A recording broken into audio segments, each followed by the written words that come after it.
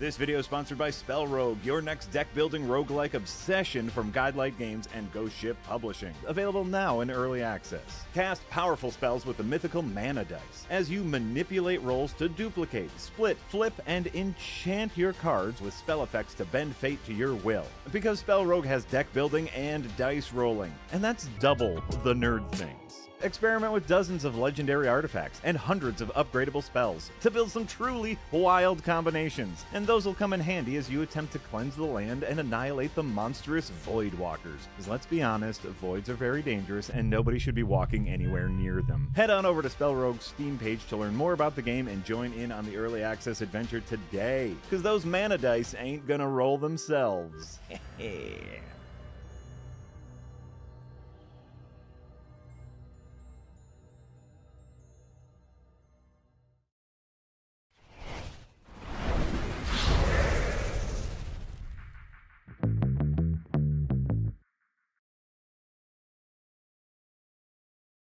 Hello everybody and welcome back to Firelink.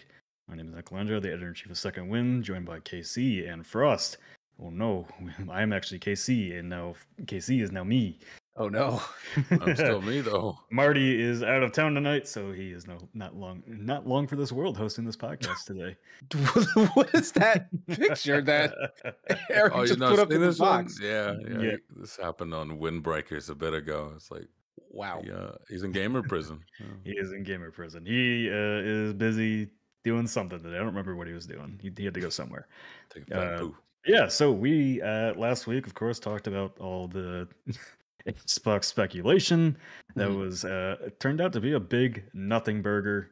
But before we get to all that, of course, Second Wind is fully funded by fans like you. So if you enjoy our podcasts, our shows, our streams, us as people, maybe consider heading on over to Patreon and giving us even $1 a month. It helps us pay our paychecks every month. But how are you guys doing today? I'm specifically very tired. I also just had ribs for dinner, so if I fall asleep during the podcast, that's my fault. Oh, he's a saucy boy. Yeah, I made a very similar mistake. I had like a big ass chicken sandwich just before sitting down here, and I feel slightly uncomfortable. But otherwise, doing all right. I ate nice and light. Three Big Macs, a 20-piece milkshake. Yeah, nothing heavy. 20 pieces of a milkshake? 20 pieces of a milkshake. You know, that's in McDonald's, that's like $50 now. Oh yeah, we have money now. No, I don't even go to McDonald's anymore, bro. There's no dollar menu. Yeah, there's no dollar menu. I stopped selling the freaking orange high C, and I boycotted them. But then they brought it back, so I guess I need to come back. I went there a couple weeks ago, and I somehow spent like $17 on like a McDouble, like chicken nuggets and fried. I'm like, how? How did I spend like $14 on this? And so you didn't also buy drugs? Like there was like weed in the wrapper somewhere? A little bag crack. Maybe. You gotta check the bag, Nick, like with the fries full, you know? What's on the fries? Is it white powder or salt? It's not sugar fries.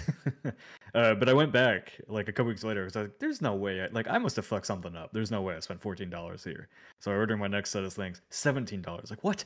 What is happening here? So I'm sorry, it was actually 20. You're right. Yeah. So I'm like, you know what? I'm never going to McDonald's again. You're gonna charge me that much? I'm just gonna get a good burger from somewhere. There you go. Yeah. But yeah, Sharky Bunny, welcome to Tip Jar, and Joseph Isham, $2 as Marty fell into the void in the ad. He's MIA in real life. Yeah, he made that ad and he got sucked into it and he's just gone. Never see him again. I think Jesse made the ad. Well, Jesse put him there for some reason. Then Marty and Voids go hand in hand. Like it tracks. All right. So, as I was alluding to last week, we talked about the Xbox speculation, which, if you have looked at my Twitter in the last few minutes, I tweeted out a bunch of dumb YouTube thumbnails that have dumb-looking faces on them, going, "Oh my God, Xbox is dead," and the entire Twitter and internet were blowing up over Xbox going full multi-platform and dying and all this other bullshit. And the podcast announcements seem to have happened while we were streaming Helldivers 2, defending democracy. And it turns out it was a big nothing burger. And basically, pretty much everything I said last week is exactly what happened. They're staying in the console business. They're making their next gen platform, which will be the biggest next gen bump you have ever seen, according to them.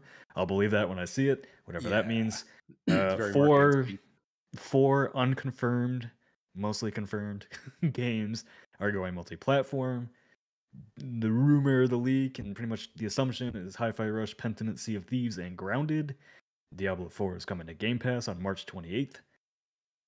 And that was it. There's no Game Pass, the rumors. Diablo?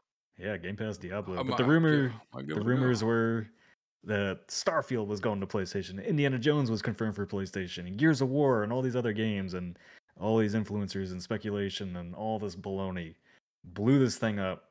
And Xbox is like, okay, like we got to get in front of this and we got to do a podcast, basically, or whatever the fuck they want to do to get this messaging straight, because there's so much rampant speculation and rumors. And it's just... like supposedly this started because of data mining, right? Like someone was looking at stuff they weren't supposed to in the first place and found out that Hi-Fi Rush was essentially going to be going to like the Switch or something in the future. And then that kind of snowballed into just panic, because the idea that Xbox, I guess, would leave the market entirely and become like this sort of third-party publisher really kind of throws the gaming community at large to the wolves, because Sony and Nintendo are so anti-consumer focused. Like I get the fear, but like, yeah, it was full on panic mode and no one had any solid information to go off of when all this was coming out. But yeah, it's pretty mild information based on what came out of there's nothing surprising here. Like I said it last week, there's no reason for Xbox as an ecosystem to go away. It makes no sense to build all this up, get all those people in the Game Pass subscriptions. 34 million now, according to the recent the update today. Mm-hmm. There's no logical explanation to get rid of Xbox as a brand and just go as a third-party publisher. That never made sense to me.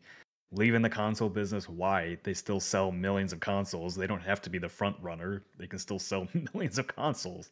Yeah, Xbox has been profitable for Microsoft. Like, despite them being in a very far last place in terms of like the big platform holders, Microsoft in a silo on their own, it's still a big arm.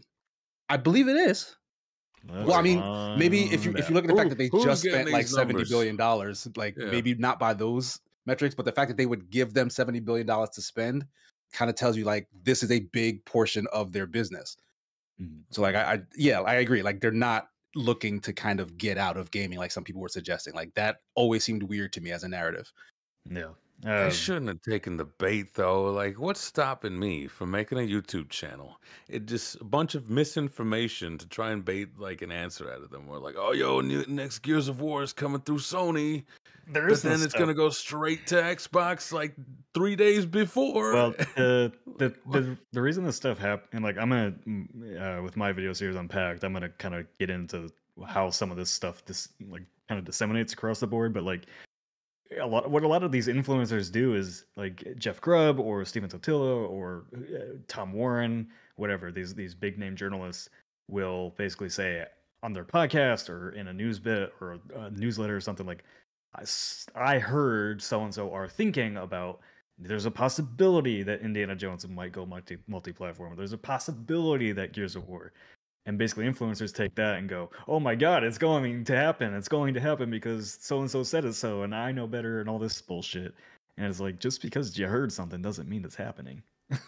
Like, and that's where a lot of this stuff comes from. Like, but on the other hand too, like on my Twitter feed this evening, like pointed out like Paul Tassi going like, it's incomprehensible that Xbox didn't say in their podcast today that what 4 games are coming to multi-platform. And it's like, how long have you been covering games, man? Like, don't you fucking realize like they probably have a marketing deal with PlayStation or Sony to announce these things at their own time and their own place of choosing?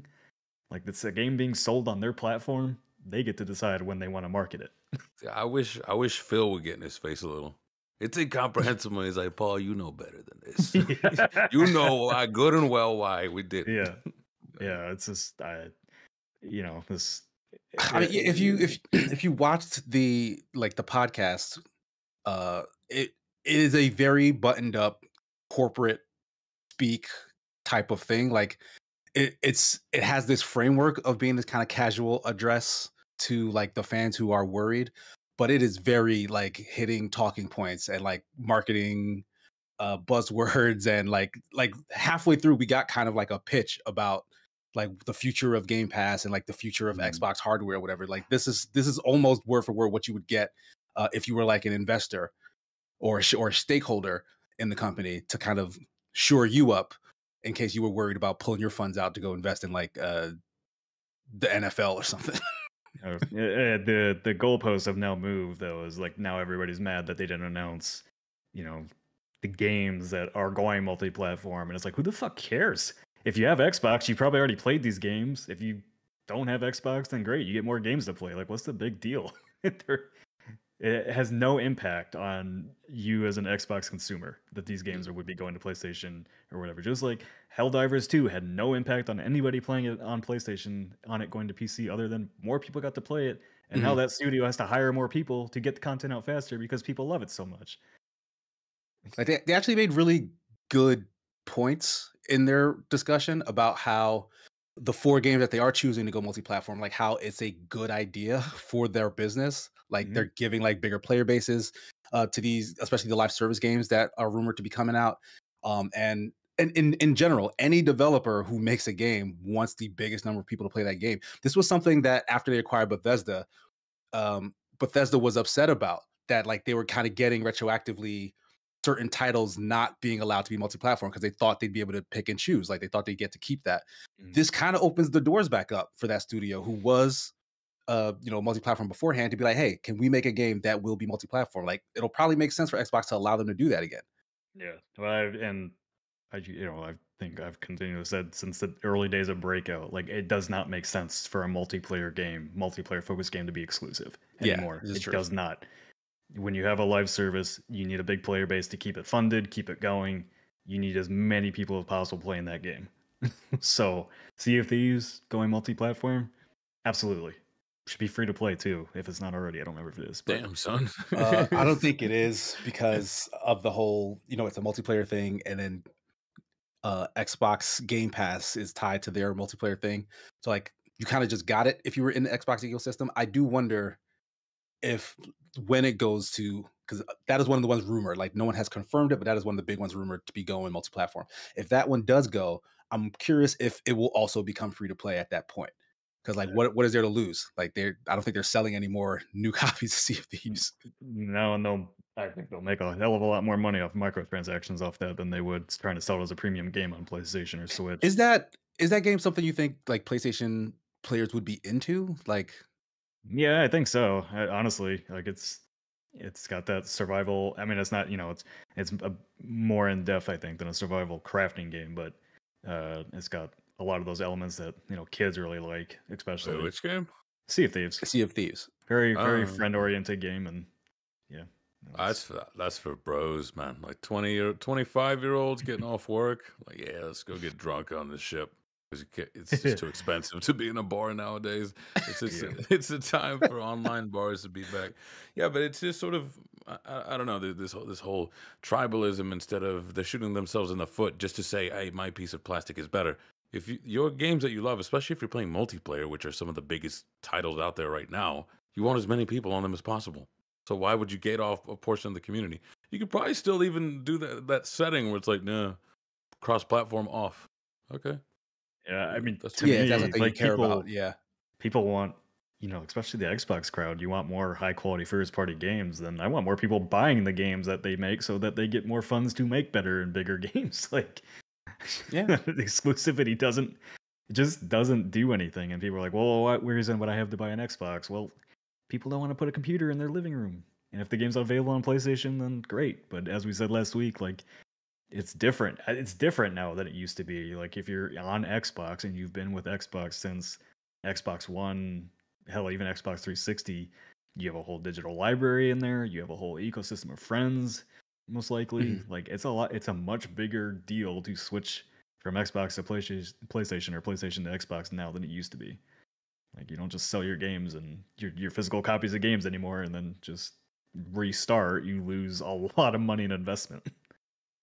Yeah, that could be a big reason among several others, like why Sony has dominated for so long. is because like in that era where the digital library was becoming a thing, like Sony was the clear front runner and winner. Like they were doing everything the consumers wanted, and so they built their Really? library on that platform. Well, I mean, they were doing most of the stuff the consumers wanted. Really? Because they don't really have much, if any, backwards compatibility from Well, I mean, PS2 to PS3 some to of the things, PS4. like that one, that was a misstep on them for Yeah. sure.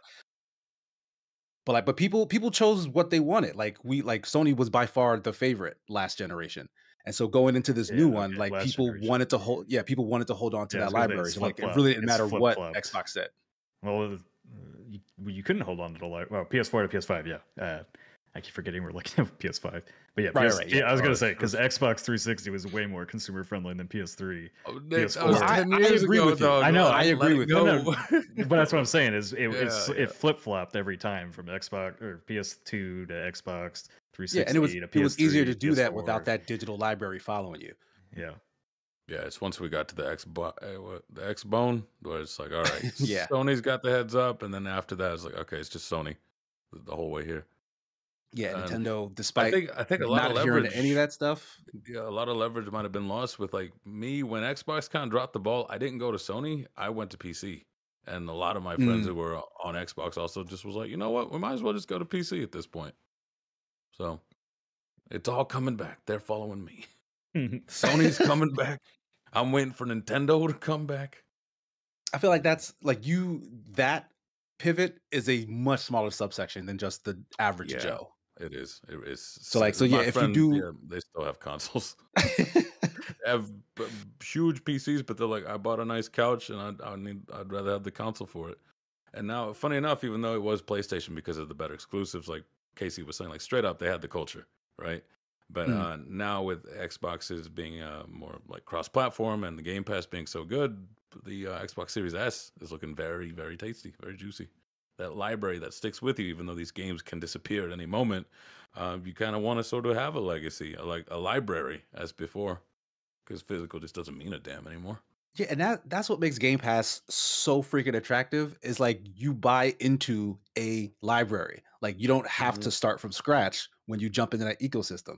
But like people still don't want to leave. Like I don't know. I feel like there's a big subsect of people who don't feel comfortable being a multi-console household. Like they just aren't comfortable with that. Like they're gonna spend money at the start of a generation and pick one or the other. Like there's no point where they go, all right, well, let me just get the other one so I can get whatever they have going for them. They're like, nope, this is the one I picked. I'm done. I don't know. Maybe I'm not sure. That's what it feels like. I think that's online culture mostly. I think that is some clinically online. Yeah, I think Not clinically, most people just chronologically. see, okay, these are the games I want to play. Here's the platform I want to play them on, or their platform that their friends are on. And even with multiplayer games, like even that isn't like now. I feel like a lot of people might even choose their console based on which controller you like more, because half the big multiplayer games are crossplay now. Yeah, no. So what does it matter? Yeah, this is You a have Sony Discord. household. Yeah, you no have Discord cinema. on PlayStation and Xbox now, so you don't even need to use their party functions. Like, I don't know, it's all so connected. Like Phil Spencer said on the thing today, like he thinks exclusives are gonna matter less and less as time goes on. I agree. Like I fully agree with that. I just Like what do you call it? Exclusivity and tribalism, that matters when there is territory that you're trying to buy up, territory that you're trying to gain. We have, and I'd said this in a cold take at the old place.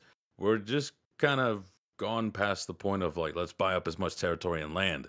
Now it's just like a race to see who's got the next one. It's like Civ, right? You've conquered everything on the map. Now let's see who's going to win through either tech or through culture. I feel like Sony was getting the culture way better than Xbox, and now Xbox is like, fine, we'll cut them off in the cloud. We're going to the future, baby. And now it's like, oh, we're willing to play, but Sony doesn't want to. They don't want to play with us. They don't want multi-platform. But that's because they're winning, right? It's because they are so far out in front. That's not sensible to the consumer. If you're thinking like, yeah, why would Sony play with you? They're better than you, right? But still, to everyone who's like, I just want to play with my friend. That's all I care about, Sony. Like, I don't care if you're winning. With the CEO of Sony Interactive Entertainment, like literally wasn't there like just a news quote this week about him saying like, yeah, our internal studios have to be better about business. So I mean, I feel like in this day and age, you're just losing out on customers if you don't put your games as many places as possible. Yeah, so like, so what is the big holdup? Because we all know deep in our hearts that Nintendo, if they ever decide to do this, they will be by far the last. Like it'll be like 5 years after everyone else has decided that this is the Well, wave I that think they join in. So like, what is the holdup? Nintendo's its own thing. Like Nintendo is not chasing the 8-year, well, unless it's Metroid Prime 4, but the 8-year development cycle for these massive games with the highest end graphics and all that stuff. Like they know their audience. They know their audience is going to be that, whether it's a Nintendo 3DS or Switch 2 or whatever. They know their audience is going to stick with Nintendo. Like that is I think out of all the fan bases, that is the most loyal fan base to.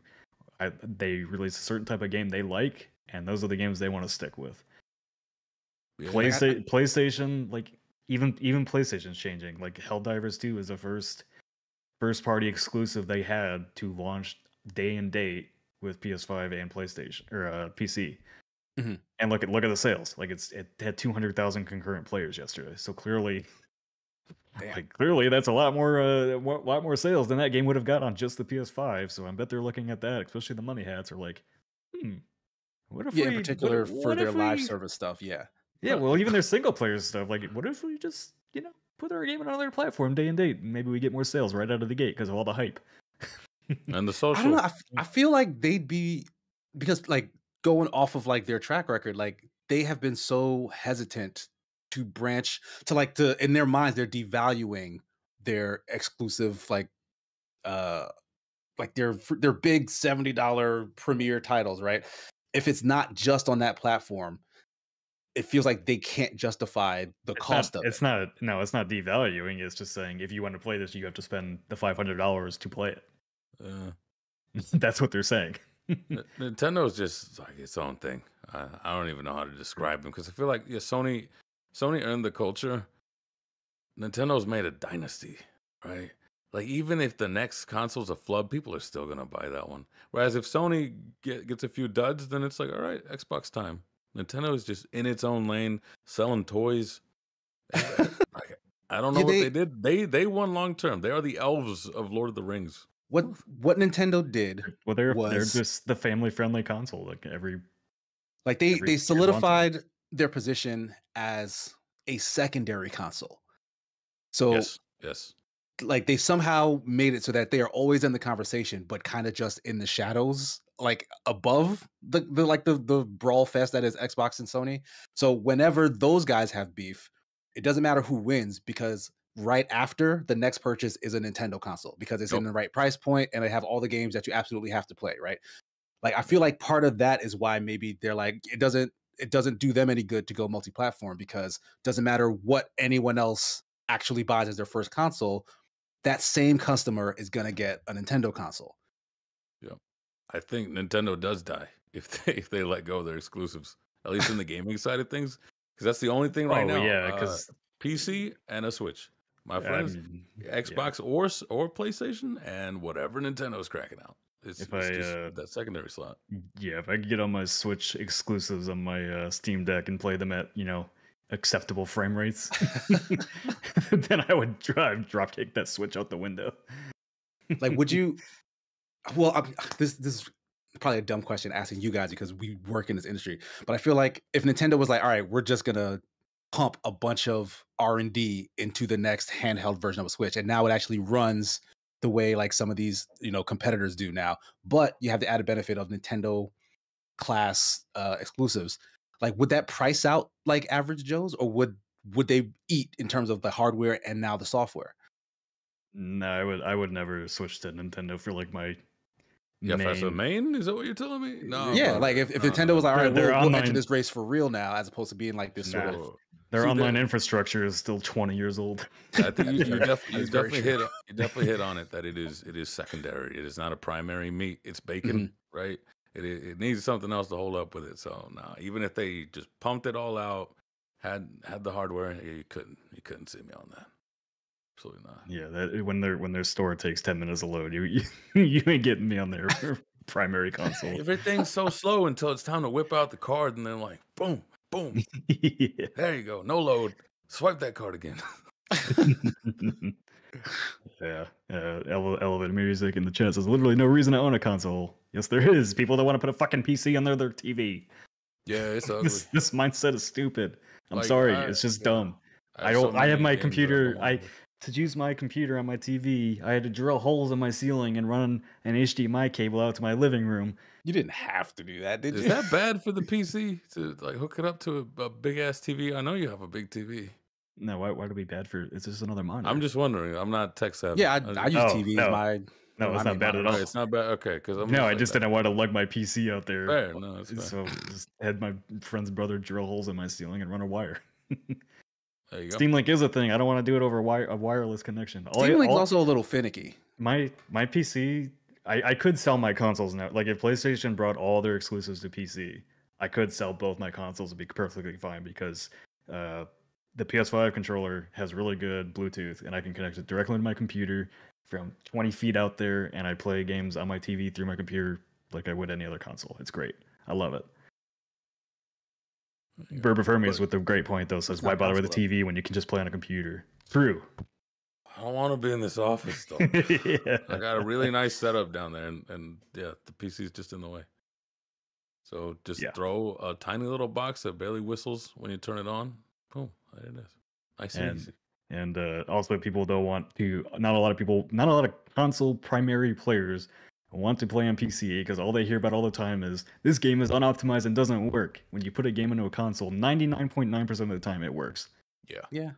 So I mean, like it's just a plug and play machine. PCs are set up and play, and nobody wants to do that.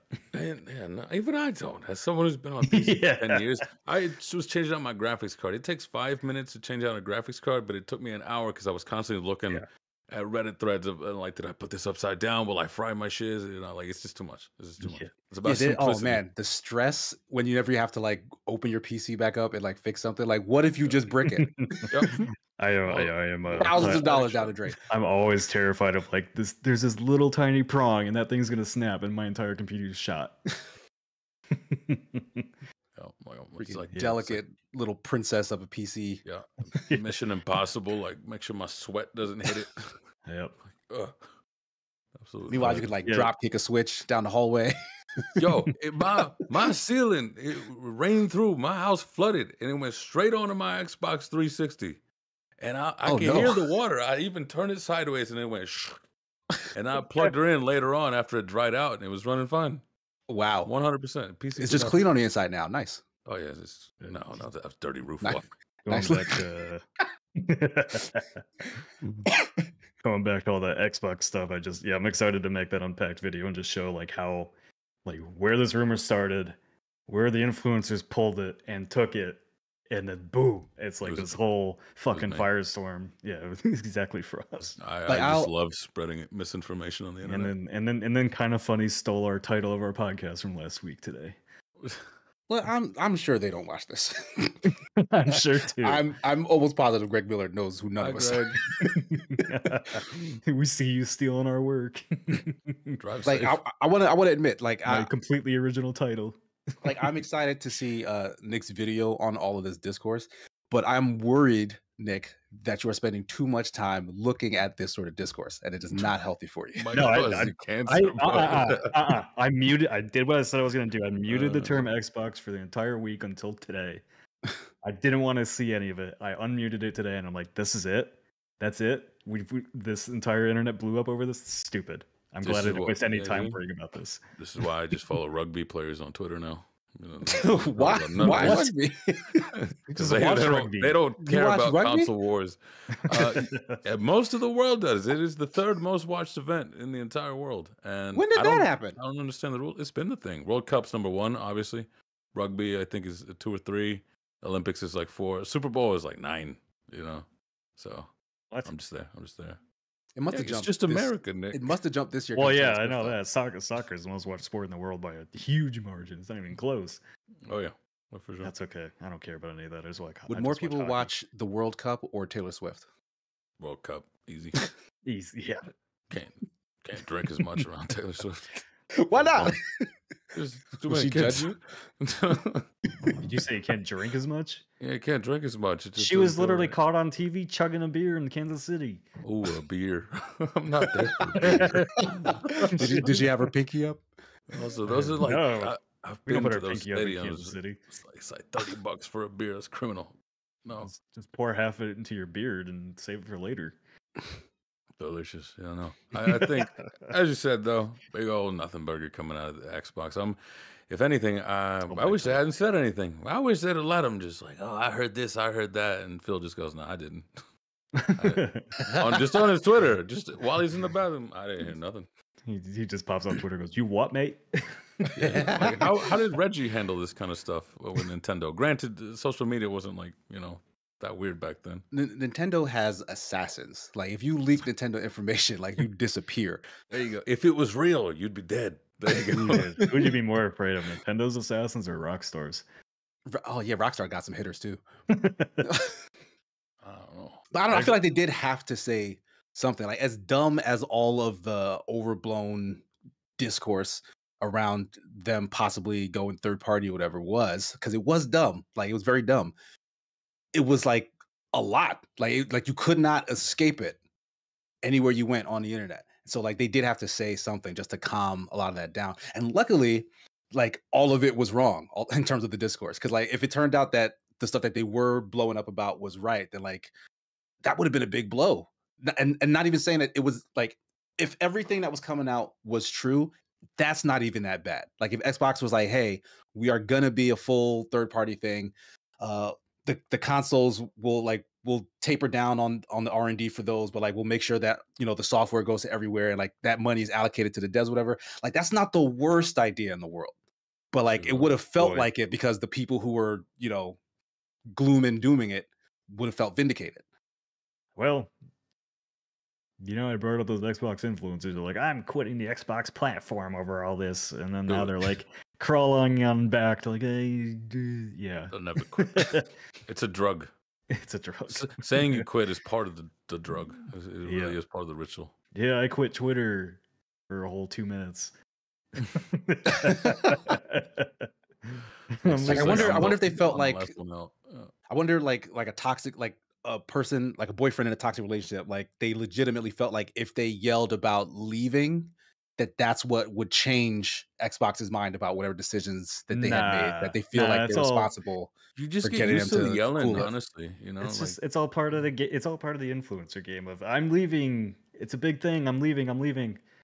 Oh, I'm coming back now. It's a big thing again. And right, yeah, they're gone for like a week or two. They're keeping themselves in the news cycle, a part of it, and that's the insidious part about a lot of that stuff is, just these guys command a lot of attention because they supposedly know people at Xbox and they have all the leaks and stuff like that, and it's like, Xbox I think learned probably a big lesson on this is like don't cater to that. And this is what happens when you have a social media pile. I don't think they did cater to that though. They did. Fair. Like Clobril, like I don't know who that person is. I have no idea. Clobril, they do all like the Xbox graphics that look very official. I have no idea who the person is. I have no idea about their personality, but hundreds of thousands of people follow them for these graphics and for Xbox Insider info and all this kind of stuff. And like Xbox. Like Phil Spencer and Xbox and all that would retweet, even the posters that they make and all that. They're basically doing free marketing for Xbox. Yeah, so and that way you would engage because like there's a lot of people following that guy. Yeah. But like they haven't like invited him on a stage or nothing, right? Like that was the point I made last week is like the fact that Xbox hasn't hired people like that or Tim Dog or whatever tells me they don't want to work with them and they're just kind of putting up with them. Because that's where their fans are, right? Like you can't pretend they're not there when they have that big of a chunk of your audience. Well, I wouldn't pretend they weren't there. I would hire them if they're doing all that stuff for me. but not if they suck. You wouldn't though. Well, it's I don't like I said I don't no judgment on Clover. I have no idea. I don't even know what that is. I have no idea who the person behind that is. But like some of these other Xbox influencers, inside baseball stuff a little bit, but. Just in general, like this is just yet another one of those things where Like Xbox just needs to put out good games, and all this goes away. That's That's really, it's pull really the the good game lever, Crunk. Yeah, we've Yeah. been waiting for that for a while now, haven't we? Like Yeah. that has been the answer to their woes for so long, and Yeah. like they still have not been able to do that consistently. Like every now and then they got one, but then it's not enough in this landscape. 204 and Ivan asked why would they hire them when they're doing it for free? If you hire them, and like this is the ugly business side of it. If you hire them, you control them, and so when there is speculation and rumors, they can't drive their audiences crazy. You also can't. I mean, you could dangle the carrot forever, like you know. Well, yeah, I know, it's but like they asked why not hire them, or why would they hire them? And I'm saying, well, you would hire them to control that information that they put out. Yeah, it is as much political as anything else because be an influencer for like I don't know 10 years and then you get to lobby after the fact. Yeah, that's just Yeah, the like problem, that's though, as I an said end prior. game, right? Yeah. Yeah, like even for Microsoft, they know that you can't just buy like the big content people in your community, because once you are officially under that ban, then those people are like, well, I can't trust anything you say. You just work for them now, right? Exactly. Like, so like they're aware of that. Like, so yeah, it makes more sense to like work with them, but like, yeah, you're not gonna actually pay them to do anything. Like they're already doing it. Need you on that ground floor, but like I said before this went through, influencers, especially like the ones that I'm an Xbox influencer, I'm a PlayStation influencer, they want the console wars to keep on going. There is no need for them if there's console peace, so they're just gonna keep on rolling up. They're warmongers. Constantly. Absolutely, it's Snowpiercer. I bet like the Sony and the Nintendo and the Xbox influencers all get together in the same hot tub, smell their own farts. They're all in on it. I just, like it's probably like a conversation for another day. I just like, I can't even like parse in my head having that much of a connection to a piece of hardware. The fact that like I would be a fan of it. I just can't. Like I can't get that through my head how like I would ever go on the internet and defend Xbox or PlayStation or Nintendo over something. Like I literally, they're just games. That's what they are to me. I enjoy games. I enjoy playing games. I enjoy talking about games. That's as far as it goes. Like there's not once I have ever been angry about, well, okay, that's false. I have been angry when Xbox did not fix the Red Ring of Death shit, and I went through 5 different Xboxes. I was angry at Xbox then. You kept buying them, didn't you? You gave them the wrong message. I will buy another one if it breaks. I mean, I've heard that story. Like they once they got the news about it, they spent a lot of money to try and fix it. Like, Not fast enough. not fast enough for that. Got it. Yeah, I get you. I bought 3 of them in the 360 days. Yeah, I went through a couple 360s. Yeah, but like I just man, I'd be super interested. I don't know if there are studies or not. I just the mental health study of people that have that much of an attachment to something like that. Because it's like sports, right? Really? Like a little friendly rivalry, but then people get a little too much, and the fun is the hating. And I'm like, I don't even like football. I just like getting rowdy, Yeah, it's the tribalism around it. Like it's in everything. It's not just games. It's not just sports. It's in media. It's in like crafts. It's probably like PTA meetings. Maybe I'm just not a hardcore fan of anything because somebody brought up my Red Wings hat. And I'm like, yeah, I like the Red Wings, but I would never get mad at somebody for trash talking the Red Wings. I don't give a shit. I mean, you're probably a well-adjusted adult. He also knows that they're a little doo-doo. There's nothing to get excited about right now. You might make the playoffs this year. You shut We're your rebuilding again. You don't even have a hockey team. Well, neither do I. I'm in Kansas City. I love the Penguins. God, is that them? Why? Aren't they like? That's like one step above the Bruins. The Bruins are awful. Yeah, weren't they like broken for a while? I feel like in college the Penguins were like unbeatable for some reason.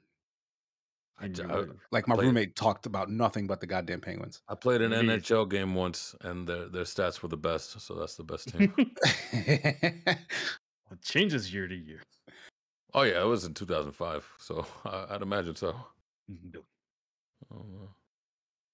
That's it. It's just what can you do? A big old nothing burger. We're gonna make something out of it. It's almost like what is it? Like just in general, it's an unfortunate thing about the news cycle, but you got to keep it in mind that for them, it's better to say something stupid as it may be than to say nothing. Well, yeah, I mean you know, that's what they do. They make money from drawing up the drama and stuff like that. Yeah. Hell, it works. It works. I mean, I can't do it because like I look at those thumbnails that I shared, and I just feel stupid even looking at those. Like the Do it on Dreamcast a guy, burner. the two Dreamcast guy thumbnails. Oh yeah, I'll just use AI to generate my dumb Yeah. face. Do it on a burner. Like I genuinely just want to, like, I don't know. People call these social experiments, but I'm just a little gremlin, right? I was like, how big could I make a YouTube channel that just spreads console misinformation? It's not hard. Just look at Tucker Like Carlson. I gotta admit, like that is a temptation, like in this field, to be like, all right, well, what's the easiest way to like grow an audience or like be in some aspect successful? But like, I don't know, curse my parents that I was like maybe raised with a little bit of integrity. That like I don't know how long I could actually do that. Like just being like really fake. If all it's you- all, satirical like, enough, though, I'm okay with it. That's Oh, it's like Oh. a if a it, Stephen Colbert video yeah, game. yeah, You know what? I've had that idea. or That's like that's do something a I've thought about. Borat. You know what I mean? all you have to do to little be Borat. successful in YouTube media. I put it in my my free Patreon column. You can go read about. So you want to write about games? If you make the white thumbnail with your dumb face with red text, you are in. You are instant success story. Yeah, but I'm a man of Try it color. out, guys. What? But I'm a man of color. Even better. No, not even Yeah, that. you stand out more because all the rest of them are just dumb white guys like me. There's a whole side note thing, but there have been like some high level Twitchers and whatnot that have tested out the Yeah, I difference saw that between white experiment. thumbnails and not, and yeah, Mhm. so there's a bit of a bias. Yeah, newsflash. You guys are racist. No, but yeah. Oh, see, even and Paul brings it up too. I could do it in Spanish as well. But I just hit a huge old audience by being bilingual. Yeah, There we go. Yeah, Absolutely. that is true. You gotta, and you have the voice. So you already have a leg up on everybody. You can No, make, I'm not. you can I make wouldn't do it. even the I would dumbest. I would use those filters and use those weird cadences No. where You, like you ends can in even make the back end. you can like make the dumbest clickbait sound great. That's your But tagline. they don't want that. Have you seen these clickbait videos? Yes. Half of them They're are on just my like, Twitter feed all the time now with Tucker Carlson. they're half of them are text to speech. Like this is not even real people talking to you. Yeah, like that slow kid that read in class. So you're like, oh no, not his turn again. That is the YouTube accent for these kinds of things. I don't know. Fall asleep to it or something. I'm gonna do it. It's over the weekend. I'm just gonna run a what is it? Yellow journalism account. Dude, it's great.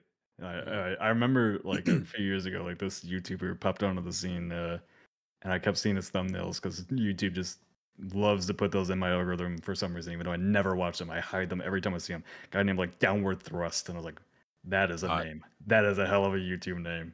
And then it was just all the same. This failed in big red text, and this sucks, and this is woke in big red text. I'm like, Jesus Christ. There's literally a template for this stuff. You can Google it. Yeah, I'm gonna try it. Yeah, let's see that. That's gonna be I'll cook up a 9-month cold take baby, where it's like, all right, I just spread misinformation. Here's how big it went. I support that. I'll do the red laser eyes emoji for me on my unpacked about all this Xbox stuff with the white Red thumbnail and the red text. Love it. I love it. And then a swirly red text pointing to the Xbox console saying it's dead. Eric is so fast. Yo, arrows. Yes. Oh my god. Like what on earth? Oh, that is criminal, man. Got the red arrow and everything too. And the circle. Oh, Oh, no. my god. Lou May says, Nick, clearly your distaste for the stuff is white and hit your targets. You're absolutely fucking right it is, and that's why I'm glad I got fired. This is I criminal, refuse. This is absolutely. So I mean, there were a couple of other things that came out of that podcast that we didn't like dive into super heavy. At the very least, the fact that they said that they was still gonna focus on hardware going forward, and that the next one that's planned is supposed to be this gigantic technological leap. What do you guys make of that? Is that just like a kind of throwaway assurance, or did they kind of reveal something in terms of like their philosophy? The Series X refresh like already leaked. We saw that Right, yeah, we saw a year that ago. big. So we are Yeah. yeah. Well, that's how stupid is all this when their console plans literally leaked through the FTC and everybody's like they're leaving the console business. Yeah, it was dumb. It was there. Their plans were already there. Yeah, scared of that Kentucky Fried console. It's still on the way. That thing should have taken over the world. What are we doing? A fucking console? Like you would never have to leave. All you gotta do next is add a toilet to one of these things. You get sick of smelling chicken all day, though. Surely. No, Fast food, bro. You take that smell home with you, and you're like, oh god. Yeah, I feel like if you bought a console that makes chicken for you, you're probably not getting tired of the chicken smell. Oh yeah, if you bought it, no, they're more than happy. You are set in stone with what you are doing with your life.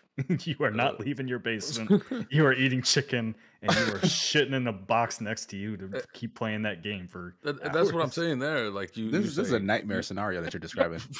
You said the technological leap, so I'm like, does it cook chicken? Because what do we have left to do now? That we're even losing features. It's not going to have a disc tray, so. What are we doing? Yeah, the odds of it having a disc tray are probably low. Like, but like, yeah, what could they possibly add to make this a leap? Like more teraflops? I'm not even using the ones I got. Yeah, you got Terra chops now. Like, turn into a drone or something. But yeah, so the Series X refresh sounds like it's gonna be announced this holiday, and then I think Tom Warren was the one that said it, maybe Steven Totilo, but like the date for this big next Xbox console is like 2028. Oh, that's not like a refresh, right? That's just a new box. That's their next gen console. So that's when the next Halo drop. All right. Please God, no. The True Mandalorian says Terra Crops. No, I said Terra Chops. Terra Pork Crops. chops. Yeah, well, that's it. But yeah, it is what it is. It's a faraway console I don't care about right now. I mean, if they keep going cross-platform, I'm not getting it. That's still my hardware. If you're, I mean, honestly, I say I won't get it, but then I have an Xbox X and Series S because I'm a bum. But I also bought a Series S. It is for my son, but I bought both of them. See, I've even been considering an S. I was like, Steam Deck or S? I don't know what I want now. I'm an asshole. I have a Series S for my bedroom and an Xbox Series X for my basement. This is why I was hoping that they would get around to releasing that dongle thing, because I just stick that in my bedroom TV and have an Xbox upstairs. Yeah, but no news. All right. I'm not that much of an asshole because I got the Series X as a review unit, and then the Series S I bought. So having two consoles is just... If I was really an asshole, I would drill a hole through my floor into my bedroom so I could connect my PC to my TV in my room. I mean, it's your house to do it. Nobody's gonna stop you. Yeah. Lou Mesa's hang on. What was Tucker Carlson mentioned earlier, anyways? Because they were talking about AI generated clickbait bullshit, and that's all he does. I'll do it. Calandra just says, did Nick just backhandedly call KC an asshole?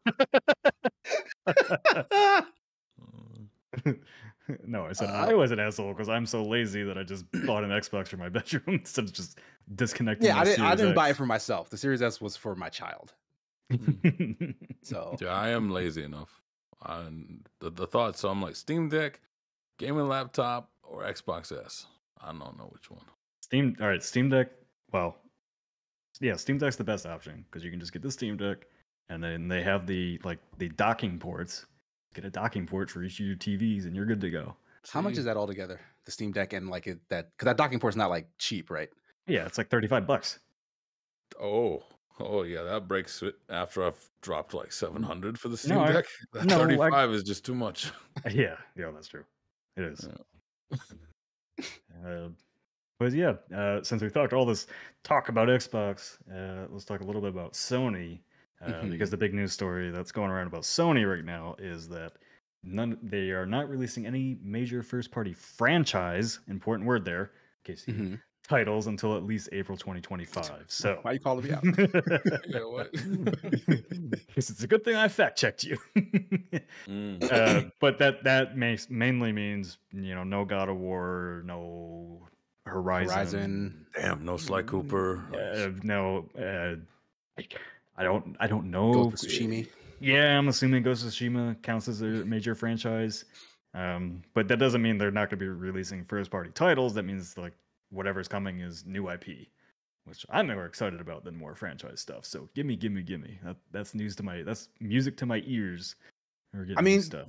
that specification that they're not releasing franchise titles until at least April 2025, it suggests that it could be new IP. Doesn't confirm it. Like we could very well get nothing. Yeah, we could. Yeah, we could. and love it too. Oh, Yeah. yeah. I mean, yeah, the deals they're making are not bad going off of the stuff that's coming soon. Like what is it? Path of the Ronin? What's the name of that game? Rise of the Ronin. Rise of the Ronin. Yeah, 47 that Ronin? one, the Stellar Blade doesn't look half bad. They got also whatever Square Enix does is just beholden to Sony for whatever reason. Like they're not going to be hurting for like exclusives. Like they are the darling of third parties. So Yeah. I think they'll be fine, even if they do don't release remasters anything. count? Yeah, like people. Yeah, I feel like remasters count. Okay. Yeah, well, the rumor today was that there's a new Astrobot game coming out. That platforming, the game that came free with the PS5 actually did pretty well, obviously, because it was free. But that means a lot of people put their hands on it and played it and might actually buy or play a new one if it comes to PlayStation Plus or whatever they're doing with it.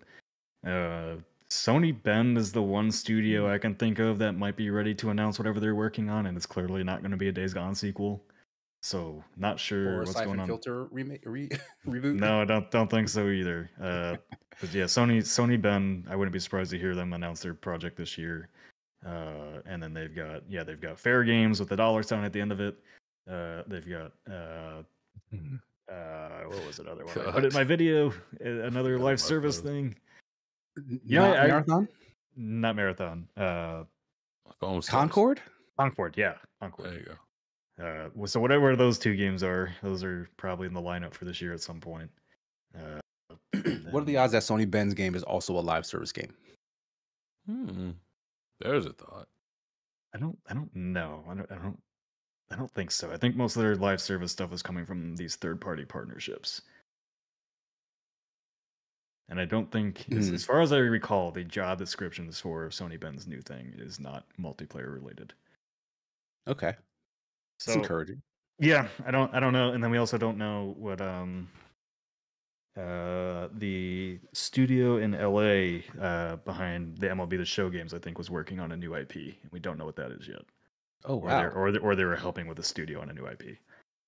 So yeah, I don't know, but I don't expect this year to be like, aside from their third-party partnerships, I wouldn't expect this year to be like a blowout year for PlayStation or anything. Considering we just had God of War, Horizon, Returnal, like most of their first-party stuff seems to align within like one or two years of each other lately, and then they take like a big gap year and then come back swinging because whatever Naughty Dog's working on, I'm clearly not expecting that till 2025.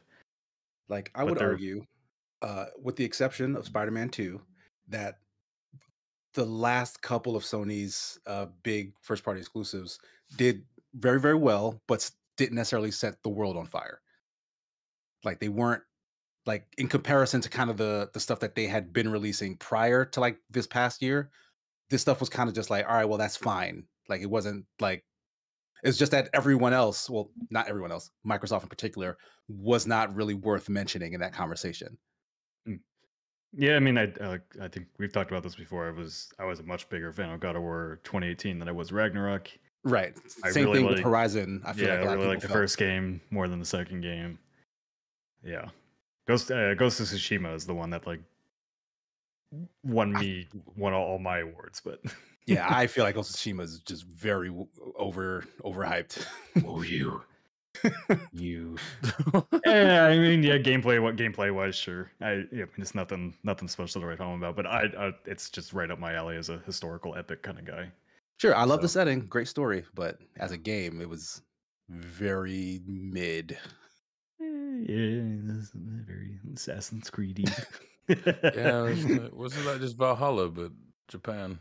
To be quite frank, like Helldivers 2 is the most excited I've been about. Well, Returnal and Helldivers 2 have been the two PlayStation exclusives that excited me the most in a long time. And like I really like PlayStation exclusives. Like I really liked Spider-Man. I really don't remember much about Horizon Forbidden West story, but I know I had a good time playing it. But in general, like I think Returnal and Helldivers 2 are like the two games that are like, yeah, this is good shit. Came out I last need to year. play Helldivers. What, Returnal? Yeah. Well, I also need to play No, Returnal. Returnal. Well,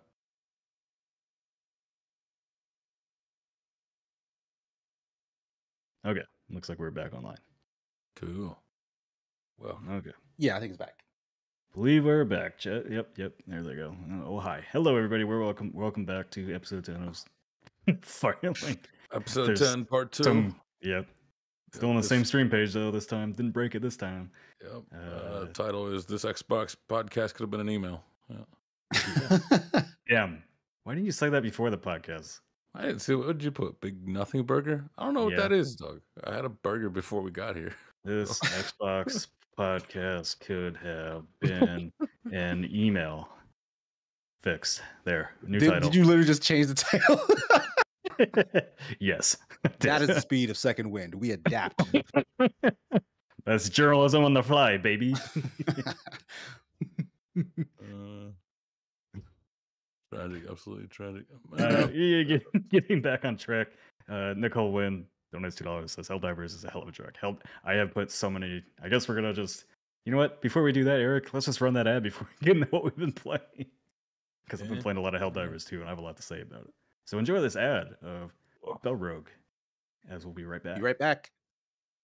Sponsored by Spell Rogue, your next deck building roguelike obsession from Guidelight Games and Ghost Ship Publishing. Available now in early access. Cast powerful spells with the mythical mana dice as you manipulate rolls to duplicate, split, flip, and enchant your cards with spell effects to bend fate to your will. Because Spell Rogue has deck building and dice rolling, and that's double the nerd things. Experiment with dozens of legendary artifacts and hundreds of upgradable spells to build some truly wild combinations. And those will come in handy as you attempt to cleanse the land and annihilate the monstrous Void Walkers. Because let's be honest, voids are very dangerous and nobody should be walking anywhere near them. Head on over to Spell Rogue's Steam page to learn more about the game and join in on the early access adventure today. Because those mana dice ain't gonna roll themselves.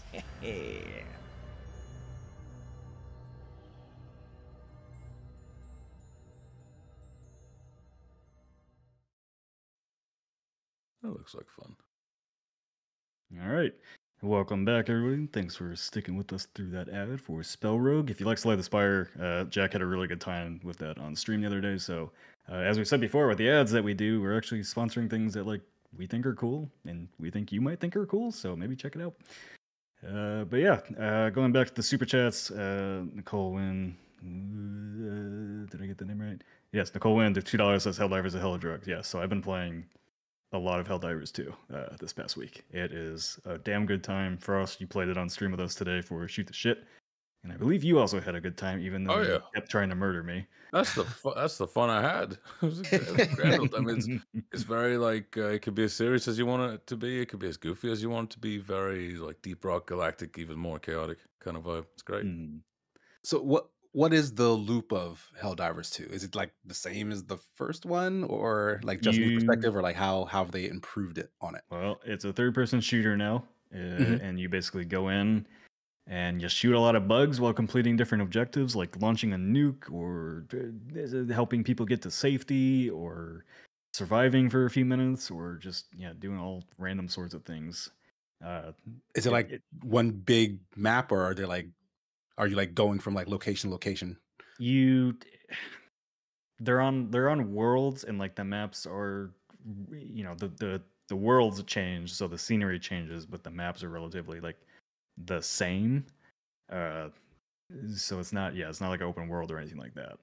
Okay. Their missions take place in an open space, but it's not an open world game or anything. It's very mission based. And so some of those missions can last up to 45 minutes, just because basically you'll drop in and you have a main objective to do, and then a couple side objectives. And the whole point is to try and do kind of as many objectives as you can, because you earn the currencies to unlock things. You have requisition points, which when you go back to your starship, you can use to get these things called stratagems. And when you're playing, use stratagems to call on things like airstrikes and orbital strikes and support weapons or like turrets and all this other stuff that you can unlock to bring into the game world and basically help turn the tide against you for you or against you if you're Frost. Well, if you're Frost and you put minefields directly where you're defending, they never would have expected it. yeah, like I said on stream, they can't kill us if we kill us. So it's one way to look at it. But yeah, no, it's just it scratches. I really like Deep Rock Galactic. I really like Left 4 Dead and all that. This game just scratches a much better itch, I guess, in those games for me because of like there's a lot of physical comedy humor in it, and also the gameplay just feels so goddamn good. Like you shoot the limbs off the bugs, like everything reacts to getting hit. It just feels great to play. Feels nice and strategic too, because like you got two things there, and that like the functionality on the mini map is like I don't know. I don't think I've seen a game like that where you're just like holding the button on it and you start messing around with it. But then those stratagems that he's talking about, it feels like in those Iron Man scenes where he just kind of whips out his wrist and it's like because that's the only way that you call in an airstrike is like you hold control and then you have to press the up, down, left, right, whatever. It's asking you for a very specific launch, right? Like a little like a code sequence. I'm putting in the codes. Fuck. Oh god. Like it's a little hectic, but also has that tactility that I enjoy. You haven't seen the most hectic it gets yet because we only played up to challenging. Like hard, once you go to hard mode, that's where like the game really becomes the game because it is insane. It's absolutely insane. Like there is nonstop just madness going on. But yeah, I mean, if you like stuff like Deep Rock Galactic or Left 4 Dead or anything, like you will adore this game. It's just good bit of trolling too. Goddamn good, man. Like it's a live service game, but there's no like you can earn premium currency just by exploring the world and finding it to unlock the premium stuff in the game. Oh wow. So, yeah, like it's not begging you for money. It's like the store is not the first thing you see when you load up the game.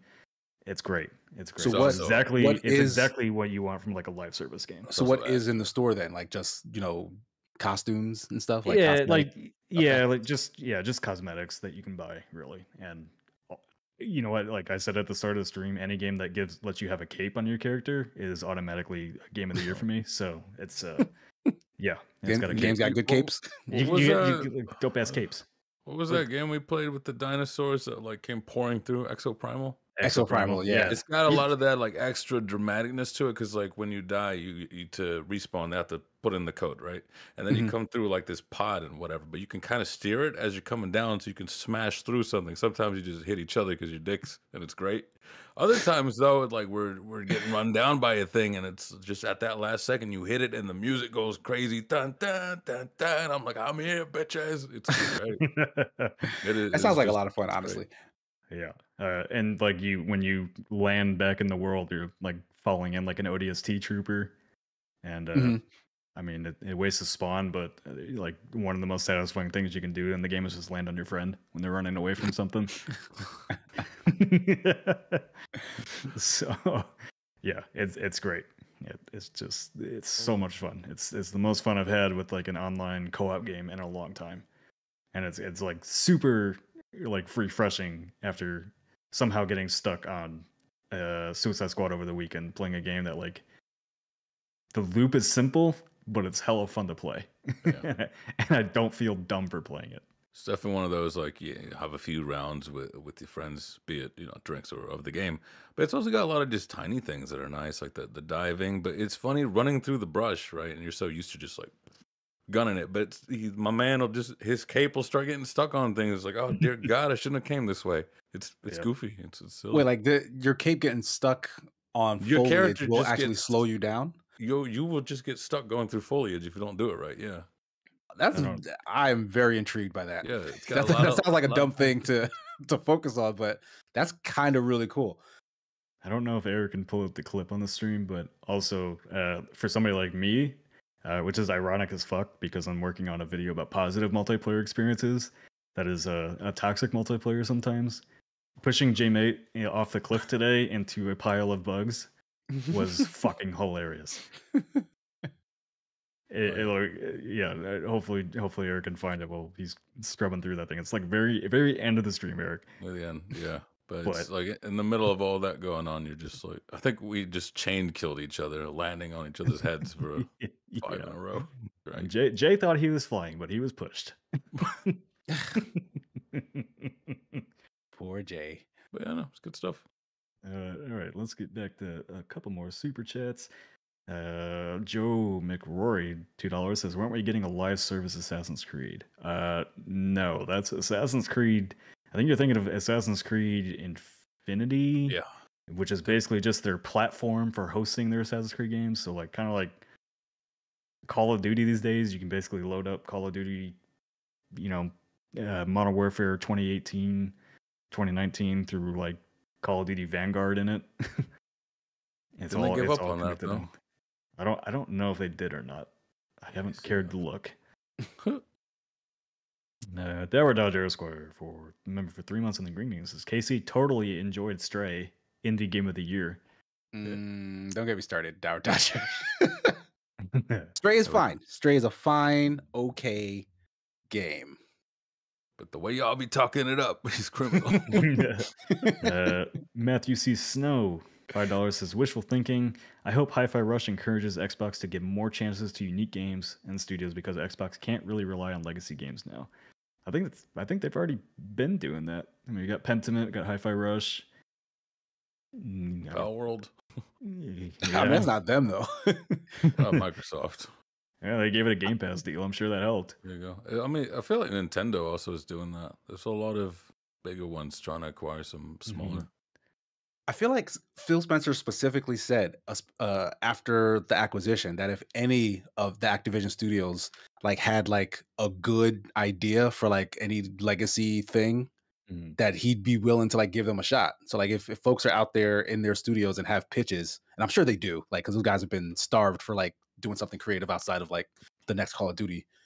Like I do think over like in the next couple of years we'll start seeing some legacy stuff come back, and like they might look like brand new stuff anyway. So I feel like there's a reason to be excited. We just need to see if it comes to fruition like we've been waiting for the last 5 years or so. Yeah, Indiana Jones looks really good. True. I like it. Yeah. I'm quite excited for Hellblade too, even though I still don't really know what it is. Yeah. Like at this point, like just give me the game so I can make a judgment for myself. Like I cannot go off of what they've shown. Cameron French, $5 Canadian says, "Bought a 360 because my best friend had one and have stayed with it. PlayStation exclusives aren't worth the paycheck I need for food." Yeah, food does come first. You can't play games if you're dead. Wait, you're still on a 360 in 2024? You know, What year is it? That's loyalty. It's not. I mean, it's not the worst thing. If you're gonna pick a console, that'll last you a while. No, they don't. They just Red Ring of Death over and over again. Oh, yeah. They fixed it eventually. You had to get one of the newer ones though. Yeah, the Elite was sexy though. I did get the Elite. Was. The Elite with the remember how dumb Xbox used to be? And I know somebody brought it up in chat, was like, Xbox consumer friendly. What are you talking about? Because like, you used to have to give that big giant clip-in hard drive for it. Yeah. Yeah. And the big Wi-Fi adapter. Yeah. Like everything you needed to like basically play the Xbox, you had to pay. It was like, look, we're gonna get this form factor no matter what. Just stripped all sorts of functionality out of it. That was added. And that was the day they decided Xbox wasn't going to be profitable. Was when they changed away from selling you everything piecemeal. All the peripherals, like the old Game Boy. Like they heard you complaining. They go, all right, we fixed it. It's just a box with everything in it. Doom Rider donates $5. Says still in the past catching up, but Frost, great cut, looks good. All right, thank you. I'll let my barber know. And the true Mandalorian says, "My name is Nick, and the Red Wings are the best team ever. The Avalanche suck." You're right. Thank you for those $2. I guess that was Nick. Is that your rival or something? Colorado Avalanche? Yeah, they can eat shit. Avalanche. Named themselves after a force of nature. You haven't been on this. Well, this is like the first time you've guessed on Firelink. I think I made Eric pull up like the Red Wings versus Avalanche hockey fight at one point. You did do that. It was great. Who won? Well, no, it wasn't a fight. You made him show us some man. Oh no, Brad Marchand licking people in the face. That's how talk shit to Ooh, people. what? Yeah. Yeah, somebody should have ripped his tongue out.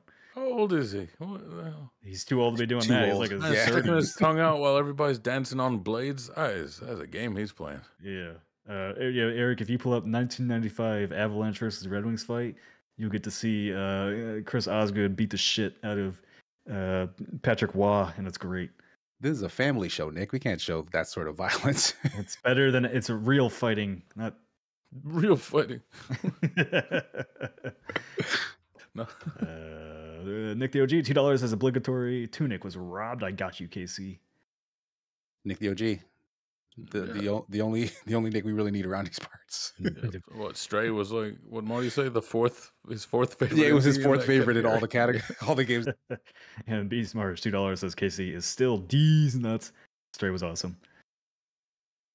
Yeah. What? That doesn't even make any sense. He put D's in parentheses, so You I heard can't him. even see that, chat. I think you made that one up. What? Like I don't see that on the list. No, I see it. Yeah, Casey is still D's nuts. Straight was awesome without any. Jill, what does that mean? he I'm gonna be thinking about that all night now. He Thanks. picked up a pair of Stray D's nuts on the road. Wow. Like you guys are not making any more sense It than when don't. this started. He paid money for it. Just You take don't that. worry about it.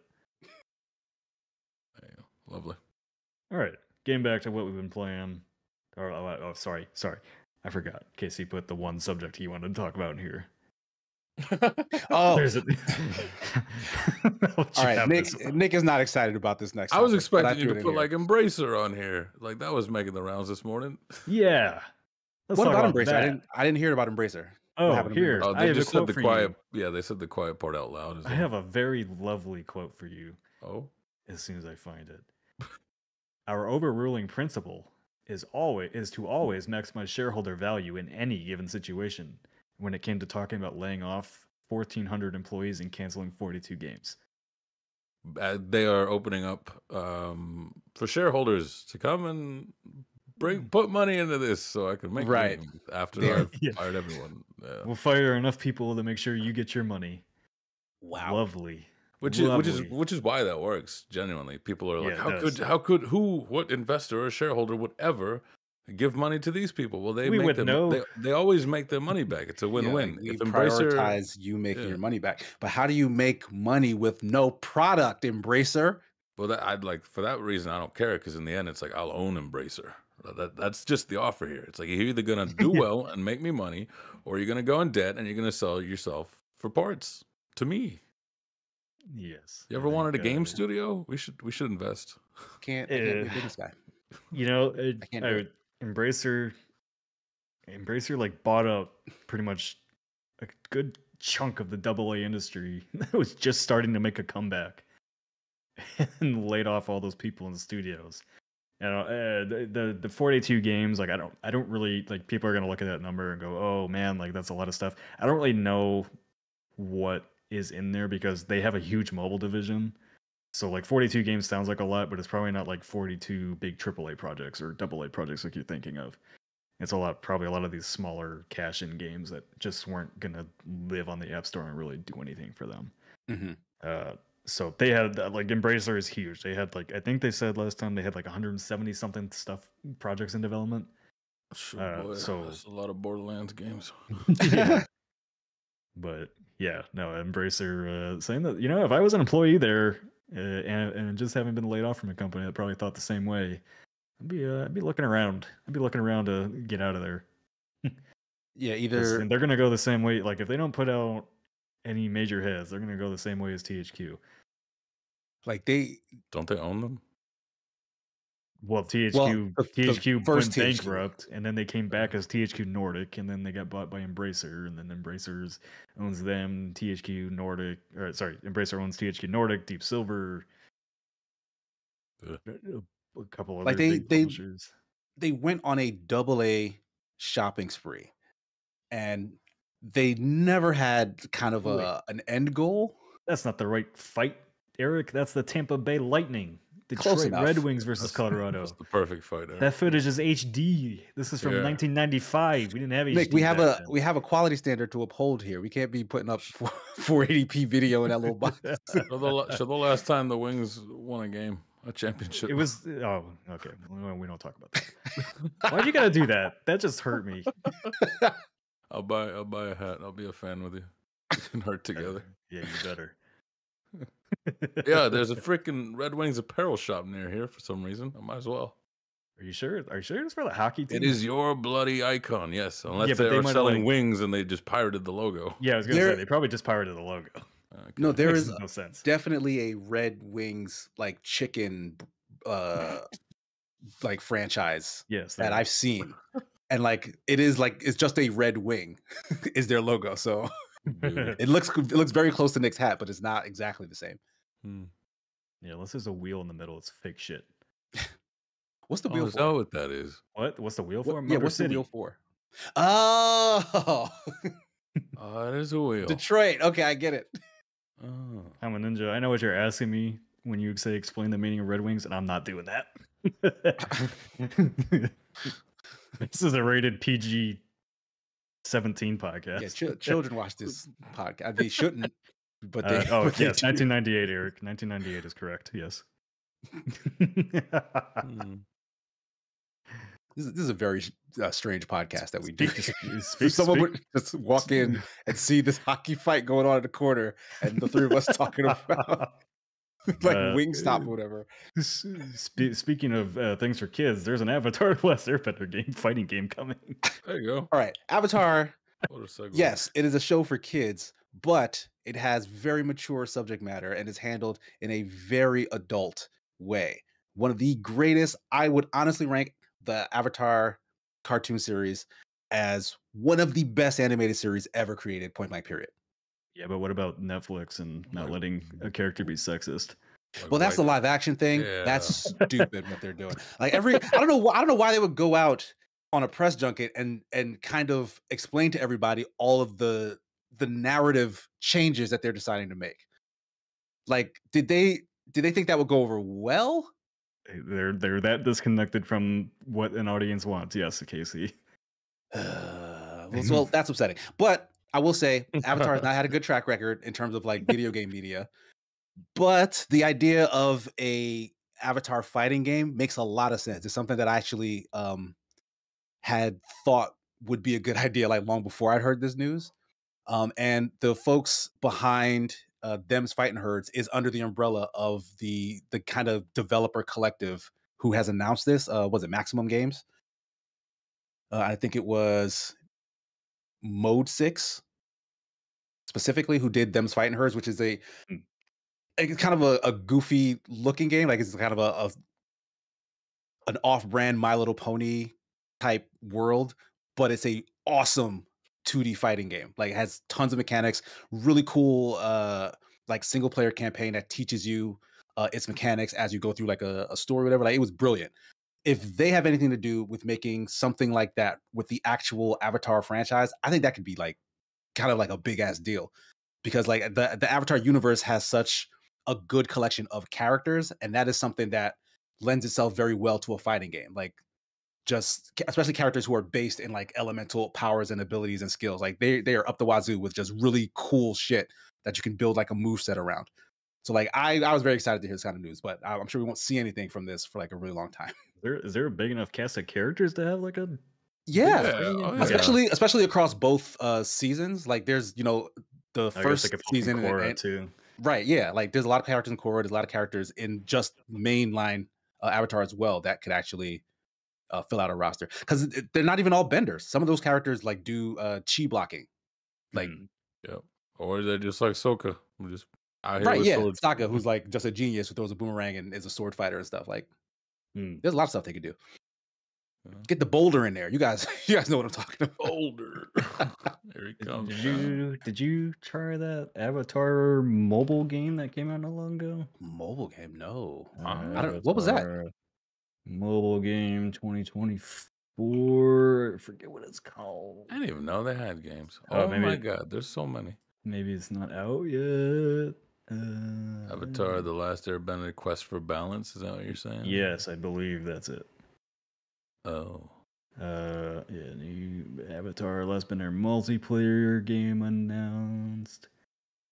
Yeah, me too, John. But I thought Avatar, like James Cameron's Avatar at first. Like that would be one of the worst fighting game rosters because you would not be able to tell any of those characters apart. Oh no! Wait, I guess there's an Avatar. Oh no, that's fake. I don't know what that is. That's save it for my new channel I'm making. Wait, is this the Avatar Generations? Is that what it was? I don't know.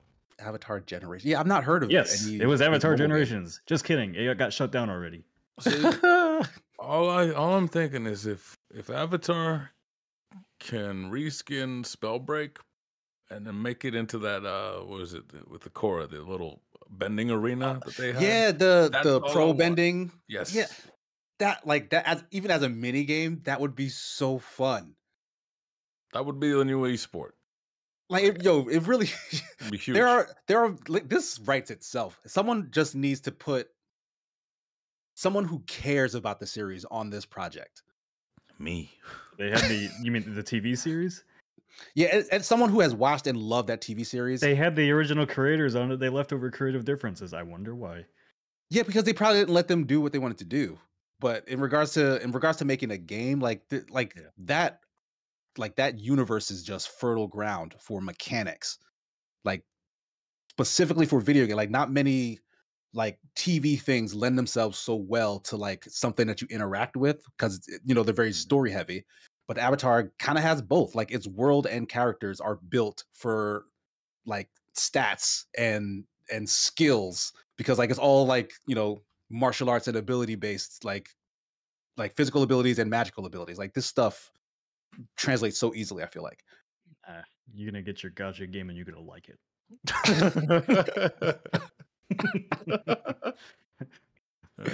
Maybe I don't know. They've not made a good Avatar game yet. If this one has quality, like I will dive right in. But like if they once again just try to milk the IP because it is popular, they just try to milk it for like a quick buck. Like I'm not taking that bait. Well, that's what do you think they're doing right now with the Netflix show, the games, the plushies, trying to bring back an IP that maybe had its day, the TV show. I wonder how long they try. Like make new IP. Fuck it, use an old one. They opened up a new studio to make more animated like movies, but like those movies haven't come out yet. Like we've not seen trailers or nothing. They did announce that there'd be 3 of them and what the subject matter would be. But yeah, that's probably where the creators are focusing their energy. CNET says, I think the Legend of Korra game was a good game. Pretty sure Platinum made that, yeah? Yeah. Most people did not think it was a good game, though. Well, it is what it is. What the hell? Moving on now to what we've been playing this week. So I already talked about Helldivers 2. The other game, KC, you've been playing a lot of, and I think you have a bite size coming up soon for it. But I would not say soon, but but coming. TM 2TBD on Banishers, which is the new game from Dontnod, which is an action adventure game. Banishers Ghosts of New Eden. It's kind of a dark love story with a lot of ghosts that you banish. Yeah, I'm very impressed with this. Have you finished it? I have not finished it yet. I have not been able to like sit down and put like huge chunks every time I sit down with it. But I've been loving every moment of what I've been playing. I'll admit that I have been getting a little lost, and it's funny because there's a lot of yellow paint in this game. Tremendo says, okay, Dontnod is who? Dontnod made the Life is Strange games. They made Vampire. I just call it Vampire. That's what they do. It's Vampire. Yeah. Well, some people, it's probably Vampire. I think Marty tries to call it Vampire. And if he doesn't, then I'm just making fun of him, and he's not here to defend himself, so that's fine. He's educated. He's allowed. They also did Remember Me way back when. Yeah. That had potential. Crypt Shadow's asking, what game is this on screen? This is Banishers. This is Banishers Ghosts of New Eden. Yep. So yeah, I started it. I've made it a good chunk through. I just got to like that forest village, which I guess isn't very far in apparently because it's like a 30-hour game. Yeah, that's what I realized. Yeah, like I got to a certain section where it's like, oh, there's like a bunch more world. Yeah. No, don't you hate that? I 2% completed. I've been enjoying it, but it just hasn't hooked me yet. And I don't know if there's like a point if I just play farther, it's going to hook me more. I think part of it was, and it's all right. It's not a spoiler at all to say that the premise is what's the two main characters' names? Antea and Red. Red and Antea. It's a love story. Antea dies very early on. All the marketing is based around this, so it's not a spoiler at all. Yeah, it's not a spoiler. Summary. Yeah. Relax. Yeah. Right there in the summary. My problem with the game is like it didn't build up their relationship at all before it gets there, and I just have no emotional connection to the characters. And it seems like the game wants me to build it as the game goes on. Yeah, you are 100% right in that regard. I felt exactly the same way in that they kind of drop you into this very like intimate relationship. Yeah. And then when that moment happens where she dies, I'm not as connected to them and the decision making they're doing, outside of the fact that it was like, well, he seems very invested in this relationship. So if I'm gonna role play, then maybe Red would do this, maybe Red would do that. But to their credit, after the fact, like after they get, the intro out of the way, which is a little slow to be honest, but after they get that out of the way, I do very much think they do a good job of building up kind of their connection with the fact that you make a decision on what you're going to do about the fact that she's now dead. Yeah. And then everything after that point feels really real in terms of like your investment in their relationship with each other. No, that's neat. Yeah, I think it's kind of like going back to like Last of Us Part 2 thing where, just maybe the pacing is off a little bit in the beginning. But I definitely know what you're talking about. Like when you do, like the whole premise of the game is basically like, do you let her go to the afterlife or do you bring her back to life? And so there's a lot of like, what happens if I'm like, choose to carry on and mourn her? Well, either way, you have to do something to make that happen. So it's not like the game ends because you say like, all right, well, you're dead now, honey. I've let it go.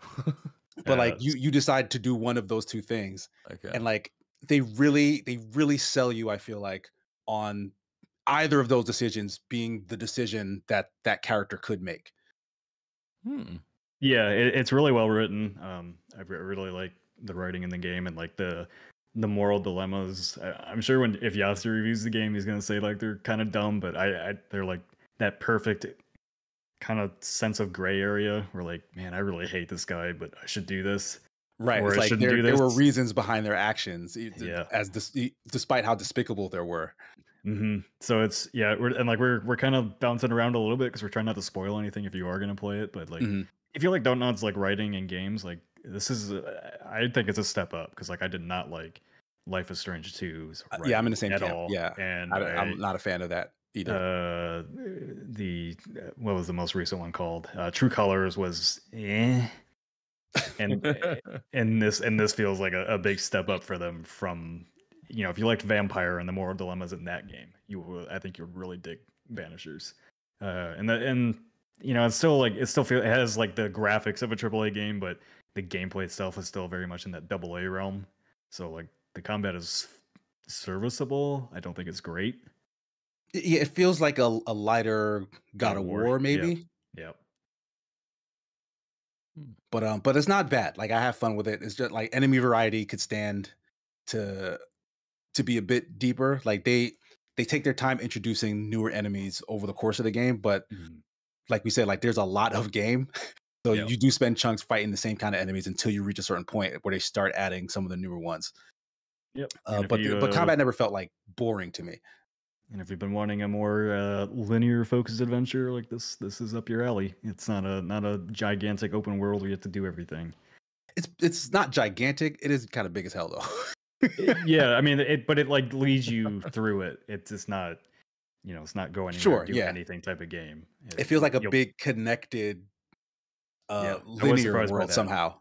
I was surprised by that. I feel like there's a lot of like crevices that you crawl through and tunnels that you go underneath. Oh, my favorite. But Eric, the world does feel big, even though like it's kind of sectioned off into like neat little pieces. Yep. So those yeah, between that and Helldivers 2, those are 2 games I've been playing, and yeah, I haven't played enough to like fully recommend Banishers yet, but I like what I have played for the most part, even if it's the right like the character connection that hasn't entirely hooked me yet. Where I'm like, I gotta go play this, tonight and finish it, kind of thing. Yeah, I would say if you have any level of intrigue about like the story and the concept, give it a try because I'm having a good time with it. In addition, I do want to point out that the setting they picked is kind of a selling point, one that I wasn't expecting. It's basically set in like colonial America, where like a bunch of like English pilgrims and stuff have come over and are trying to make a living. Um, and it's pseudo historically accurate in that some of the sentiments of people are what you would expect, but they do cool or at least interesting narrative ways to get around what most people would probably look at and be like, oh well, that's unbelievable because this wouldn't happen. The fact that Antea is like a black woman, for example, who is like kind of in a position of prestige in that area early on, it's like you can see that there's a little bit of uncomfortableness from some of the other characters that she meets. And in order to address the fact that that would be the situation everywhere, she dies and is a ghost. So like most of the rest of the game don't actually ever see her, but she's still prominent in the story the whole time. So that sort of thing I felt like was really clever to kind of get around that. Hmm. Damn, Sixth Sense me again. All right. Bros, what have you been up to? What have you been playing? I see here. It was 3 days ago, I believe. The Next Fest ended. I went through so many goddamn games, but that was mostly what I was doing. Just like nothing but those. I guess the standout ones worth talking about right now would be Ingression. It's a little cute little platformer with some like Portal action going on there. Portal being like the actual game, but it's got a interesting sci-fi, like kind of schlock sci-fi.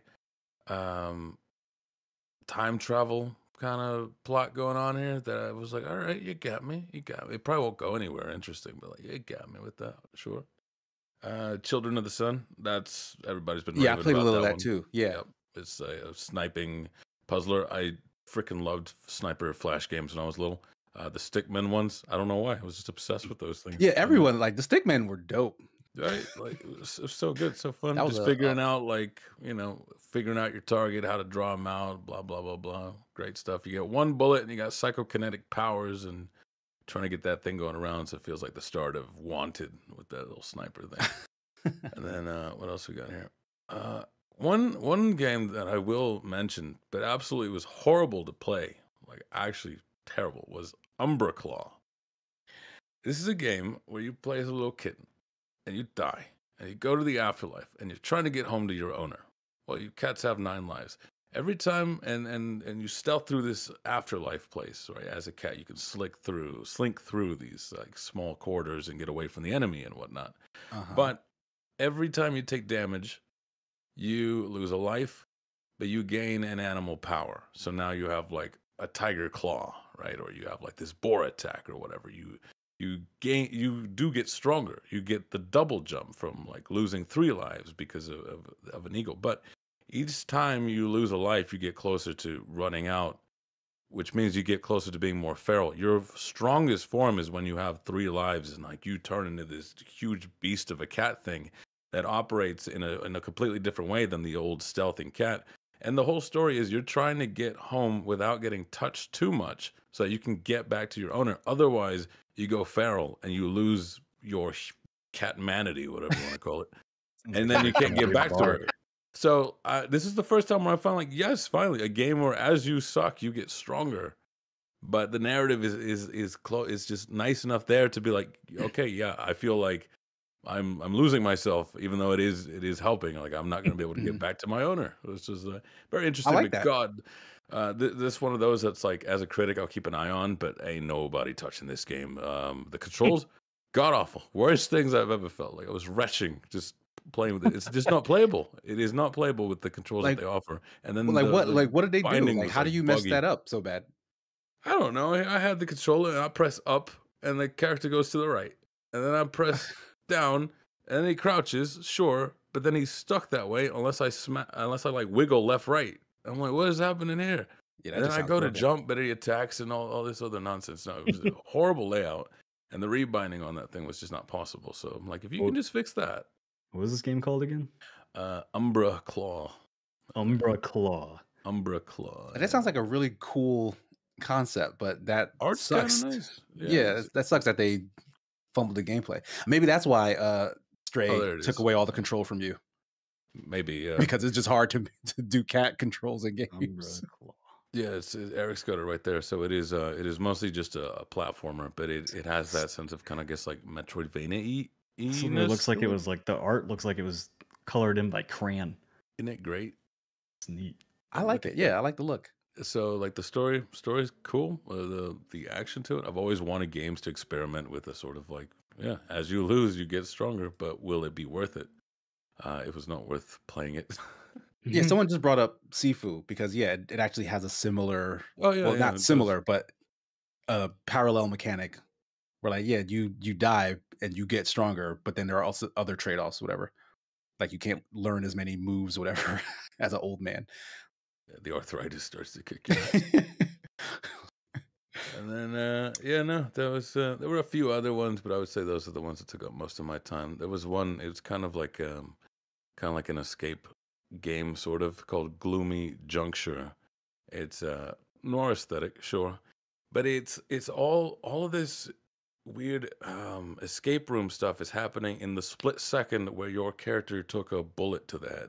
So it's a psychological thriller at the same time, and I'm like, what is going on? Yeah, it's really, it's weird enough for me to just go, all right, I'll see you through. And then the writing's kind of nice. Yeah.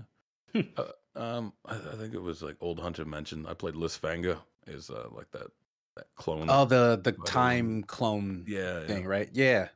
Wasn't too bad. It was okay. I felt like I never needed the clones though, more than one anyways, because I could kill like 90% of everything with the You could first beat character. everything. That's kind of Yeah. disappointing. Yeah, I thought it would be a little bit more. I guess. Yeah, the promo stuff for that showed Yeah. like a big number of clones. I was wondering like how many you could actually like make use of in that game. It's like 5, I think. You can, Is that the max? Yeah, it's about like 5 of them. If you run out after that, like it's game over. But I never needed more than 2. So Dang. Did that have like difficulty options? not in the demo, not that I recall. But it did have a sort of like after you're done with it, the first time there'd be a portal that opens up and it would challenge you to get a better time, right? Mhm. Even with just 2 though, I was rocking it by like 10 seconds. So I'm like, oh, I'm just a god gamer like that. No, I think they need to tweak their difficulties just a little bit. Make you really like you want to use it instead of just sort of it feels like 2 lives and then 3 for just excess. I don't know. Like I probably shouldn't do this, but oftentimes if I get like I'll read the description of the difficulty options for a game, and if the game tells me that the intended experience is not normal but instead like hard or whatever, I will pick hard. Yeah, me too. But I was like only Hi-Fi Rush that did that. Right? Yeah, like a couple games will tell you like, hey, normal is actually not what like that's where most people will feel comfortable, but this is the real thing. I was like, all right, I'll do that then. And like other times, like I'll just anticipate it. I'll just be like, this game probably needs needs to be run on hard mode. Yeah. And to just play it on hard mode. But like, because I feel like I would get a very different sentiment out of my enjoyment of a game if it is too easy in that way. And sometimes they will aim normal to be a little too easy. And a demo seems like prime ground to do that. Like they're like the demo is just going to be a lot more forgiving. Yeah, I get a sense that they do that because they have a leaderboards to just like compare time with other people, and I always feel like games that do have those sort of leaderboards, they want you to push to the max out of just pride of just being better than your friends instead of actually having a better difficulty. And yeah, I was like, that reminds me, KC. The next Hidden Gems, you guys need to play Remnants of Nazeth. Remnants of Nazeth? Yes, it's that grapple hook platforming game I keep telling you about. Ooh, art's nice. Whoa, hey yo, that boy be schmoving. Yeah, it's a speedrunner game, but it's like. Is it like touch the ground you die kind of game? Kinda. God, it's hard.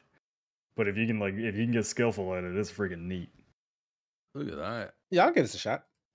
That looks cool. I like it. I'm putting But it yeah, in no, that channel because we that's forget every time I bring it up. We This forget reminds about me it. of Sanabi that I just played. Mhm. Yeah, that'd be perfect for it. But yeah, no, that's Yeah, I get that shot.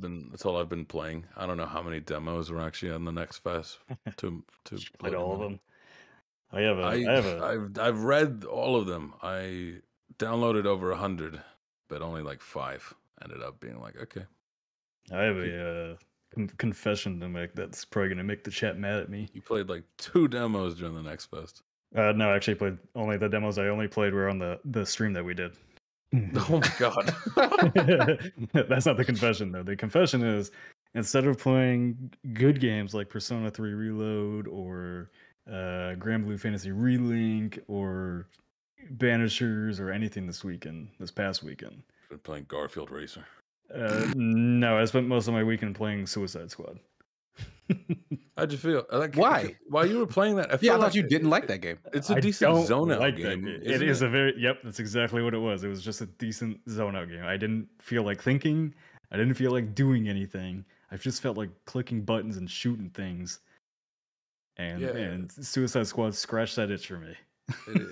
Like there's those games that do challenge you, those shooters that do challenge you all the time, but some of them you're just kind of like want to go into auto mode. It's like when you're cooking, there's a difference between like I'm gonna try out this new recipe versus like, oh, I'm just gonna do this thing that I'm so used to. Spaghetti with butter.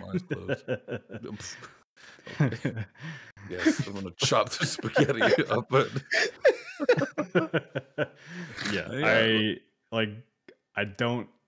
I don't know what came over me. I just didn't want to put my like I'm still intrigued by Suicide Squad. Like I haven't been able to get hands on it myself. It is not a good game. Like I do not like it because I think it's a good game. I don't like it either. Like when I play it, I'm like actively like, this is stupid. I tweeted about it. I was like, how did you make this entire story-based game without a single mission to do in the game? They're all just time trial collectathon missions. There's no design in this game whatsoever.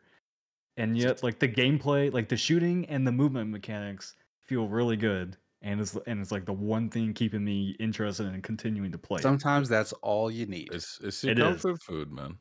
Well, no, it is very, very. That type of game can be comfort food, but Cassidy and Chet pointing out, I was like, Nick, you complain about Suicide Squad, you end up liking it. Why? I said I don't like it. Yeah, every time something like after clearing an area, I do this. Just like people, so the game knows I don't like it. Like people ask me to take tequila shots with them. I don't like tequila, but I do it anyway. It's like Suicide Squad. You're saying you've been peer pressured into playing Suicide Squad? What the hell? I felt like it. Yes, I feel like if I'm going to keep talking about this game, I need to experience the rest. Well, I mean, that was the reason why I put Stray on my on my 2 playlists. I knew it wasn't going to be that good. But I can't keep talking trash about it unless I actually play it. So I understand. And like the thing was like people that I respect, like Miles Dumpier, who used to work at Windows Central, and like a couple other people that I've talked to were like, I don't know, it's kind of fun. And I was like, did I just not put enough time into it? And nope, I put enough time into it. It's still the same garbage, but it's slightly good garbage, I guess. It feels good to play. That's what I'll give it. To me, it's like when I used to be hardcore into shooters, like I used to just sit in aim trainers. Yeah. So like if nothing else, you've never seen aim trainers? No. It's just a chamber, and it'll have a little dot that goes up, and it says like 1, and then another one that says 2, and they'll just get faster, and you're just sitting there all day just going ting ting ting ting ting ting ting ting. There's a built-in aim trainer in Siege. Yeah. I used to love those I don't things. need that. I'm the god at Siege. Fair enough. You never used it before. So like looter shooters to me are just like this is numbers going up, and there you go. Well, you turned off the numbers, so that's the real crazy part. Yeah, no numbers, no problem. No numbers, a little bit of loot. It's, if nothing else, we want something like this. We're willing to support this kind of thing. So like actually put some love into it. I think it's mostly I'm just fascinated by it. I'm fascinated by the fact that there is no scripted mission in that entire game, and like I am like fascinated by how this game was in development for 7 years, and best mission design they can come up with is collect this, save these 3 people over and over again, escort missions with a truck that drives 5 miles per hour through a fucking war zone. And that's it. Like, that's it. That's the missions of the game. There is no linear mission design in the game anywhere. It's amazing to me.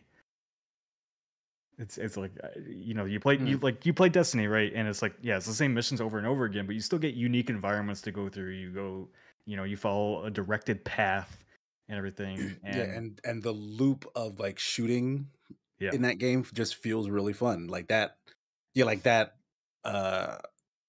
like you definitely zone out and just spend hours on a moon running around just shooting stuff in the head. But it's also got its like very memorable scripted moments, like when you face like the first big bosses or like these gauntlet runs or whatever, even platforming sections where you got to go through lasers and floors and all that kind of stuff.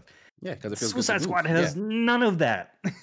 Every single, like, go watch Skillup's review. He has the best review on this game. Every single mission is shooting things on a rooftop, and you never touch the ground. You never see all the detail on the ground. You are always just on rooftops. It makes no sense to me. It makes no sense. And somehow I will end up finishing that campaign because I'm near the end. It's only like 8 hours.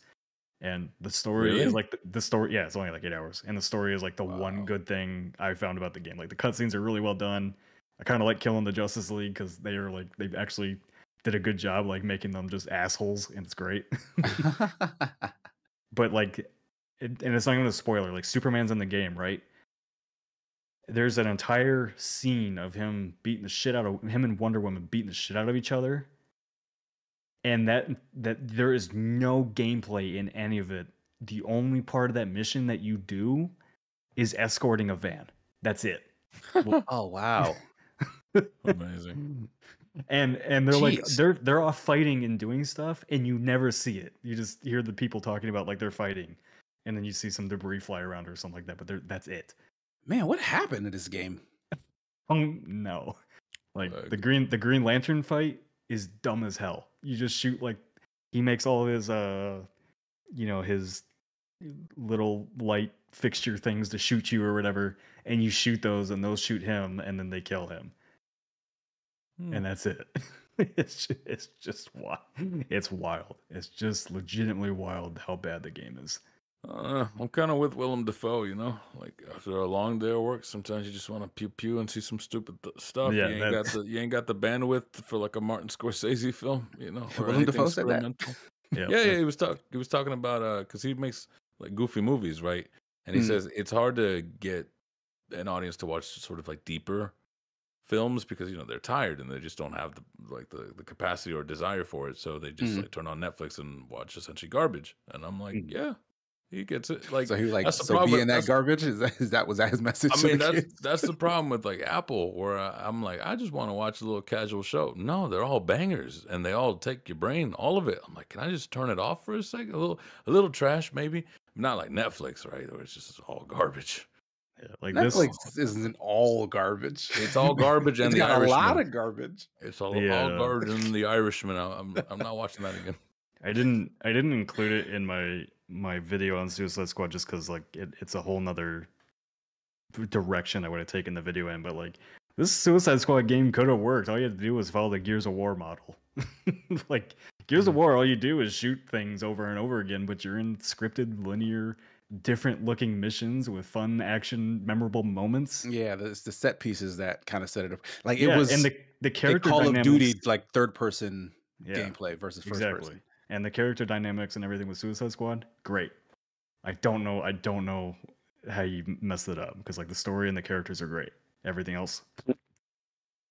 Find any cool loot combos? No. Really? I don't give a flying shit about the loot. When we bought I thought I don't know what we're gonna do with that game, so I bought like the premium edition so that we had the live service stuff. So if we cover it later, we have it, right? But you get like 3 of the best weapons in the game just for buying that edition. So you don't even need a loot grind. I've had the same gun since the start of the game, and it hasn't changed a thing. It's just like Dark Souls. Pretty much. My starting sword is the one I'm So keeping. I don't know. On the other hand, I did put in some time to Grand Blue Fantasy Relink. And Casey, I don't know if you've played that yet. I've not started yet. No. Yeah, Just that game is like The game was crazy. that game is like a painting on every place you go, and I like it. I like it a lot. Nice. I haven't played enough yet to like give any true thoughts on it. I want to play more of it this weekend, but like that is a beautiful game. It's One Piece. Yeah. What? It's One Piece. What's Yeah, One it's Piece? In it's between like islands. One Piece. Yeah. Yeah, it's Is it? I can't it's stand. like I just copying- Setup's pretty similar. like I'm still watching the anime. It is getting progressively worse. oh no. Like it is, I fell asleep watching the latest episode. It was so Wait, fucking where were boring. you? What, huh? Where you at? I'm in like the middle, close to the end, I think, of season 2 for Grand Blue Fantasy. Oh, that. Oh, I was thinking One Piece. I was like, Oh no, not One where Piece. were No, you? Yeah. One Piece is great. It's long. It's great. They've made a But this mistake. looks way more exciting than the anime. Yeah, it's very good. Yeah, and the combat's very fun, very addicting. Weirdly, but that's all I got. Yeah, I heard someone compare it to Monster Hunter, and I did not see that before. And like I really don't see it in gameplay. But the end game is apparently a lot like Monster Hunter okay, because it's very actually very linear campaign. It's not like open world or anything like that. right? Yeah, like it's kind of level base, and then you fight like big bosses. And so I think it's the big boss stuff that they're saying like, oh, this is like Monster Hunter. Yes, which piqued my interest because what I played felt very light. Like it wasn't super deep, but like it was definitely beautiful and flashy. it actually gets the combat gets pretty deep. Weirdly, surprisingly enough. But yeah, this is on my list. I want to give this a shot as soon as I can. All right, we got a few more super chats to get through before we wrap up. But Mopman43, $5 says, Nick, what was the process like for getting Good Blood on board? Did he reach out to you or vice versa? I reached out to Good Blood.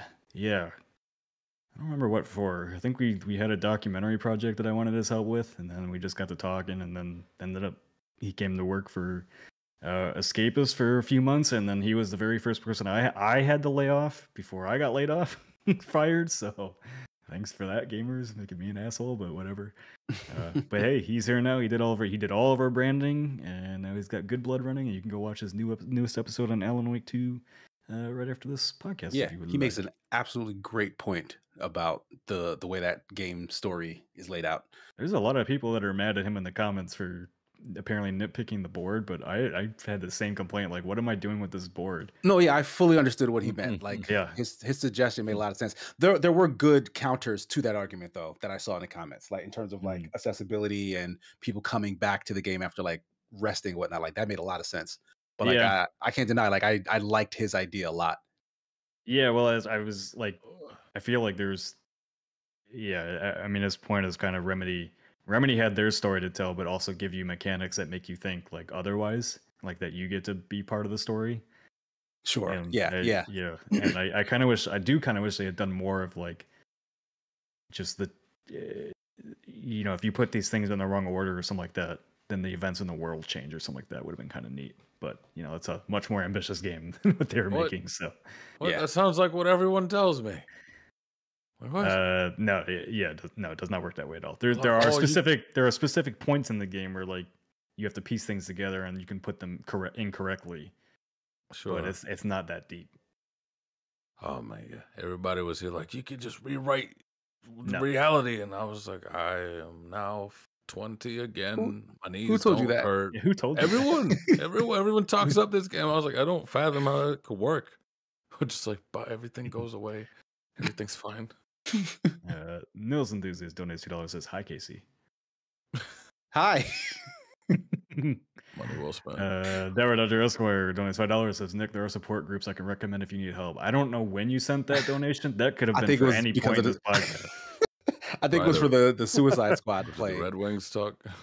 Yeah, I don't know. It could have been for any certain time. It could have been for the Xbox conversation. You did mention Twitter earlier. It could have been for Twitter. Yeah, I have no idea. Donut says, did Suicide Squad replace Nick's Twitter hate? Did it? I don't You're know. gonna hate that instead of Twitter. Oh. I think Nick has enough hate for all those things. Yeah, I got plenty of hate to go You around. can multitask, yeah. Multi-hate. Multi-hate. Gelden donates $1 says, I don't get games as a service hate. Is it the greed of forcing you to play forever, that the gameplay can't hope to last that long, or something else? I think it's the frustration that like a lot of these games look really cool and then just are nothing. Yeah, it's the mismatch of that service on top of what otherwise could have been a decent gameplay experience. Like there are games that absolutely benefit from being a game as a service, and there are games that are trying to shoehorn it in order to continue to monetize what otherwise would have been kind of a one and done gameplay experience. And those are the ones that people get annoyed about. Well, it's also like throwing. I think a lot of the games that people hate as games as a service are the ones where Rocksteady or Crystal Dynamics or whoever are primarily known for single player games. Mm-hmm. They have an expectation that they're going to continue making those, and then they're like, "Oh yeah, we're going to make a live service game." It's like, why? Like when you think of Suicide Squad, I don't think of a live service game. I think of like a comic book story game. Doesn't make sense, right? Like same thing with Avengers. Not a good fit. Yeah, like these games can only be fun for someone punching things. It's only fun for so long. Yeah. Tsunami Doucher, $5. Using the elemental leveling system from Quest 64 could work well with an Avatar title. Are any of you familiar with that system? No. Quest 64 is one of the only JRPGs that I played and liked, but it's also terrible. Like Quest 64 is not a good game. But the elemental level system it's essentially the thing that Skyrim or the Bethesda games do, where if you use a certain element, it keeps getting stronger, and then you eventually get the strongest version of it by using it. And Quest 64 was broken because you only needed to use like 2 of the 4 elements you had to like finish the entire game. Mm-hmm.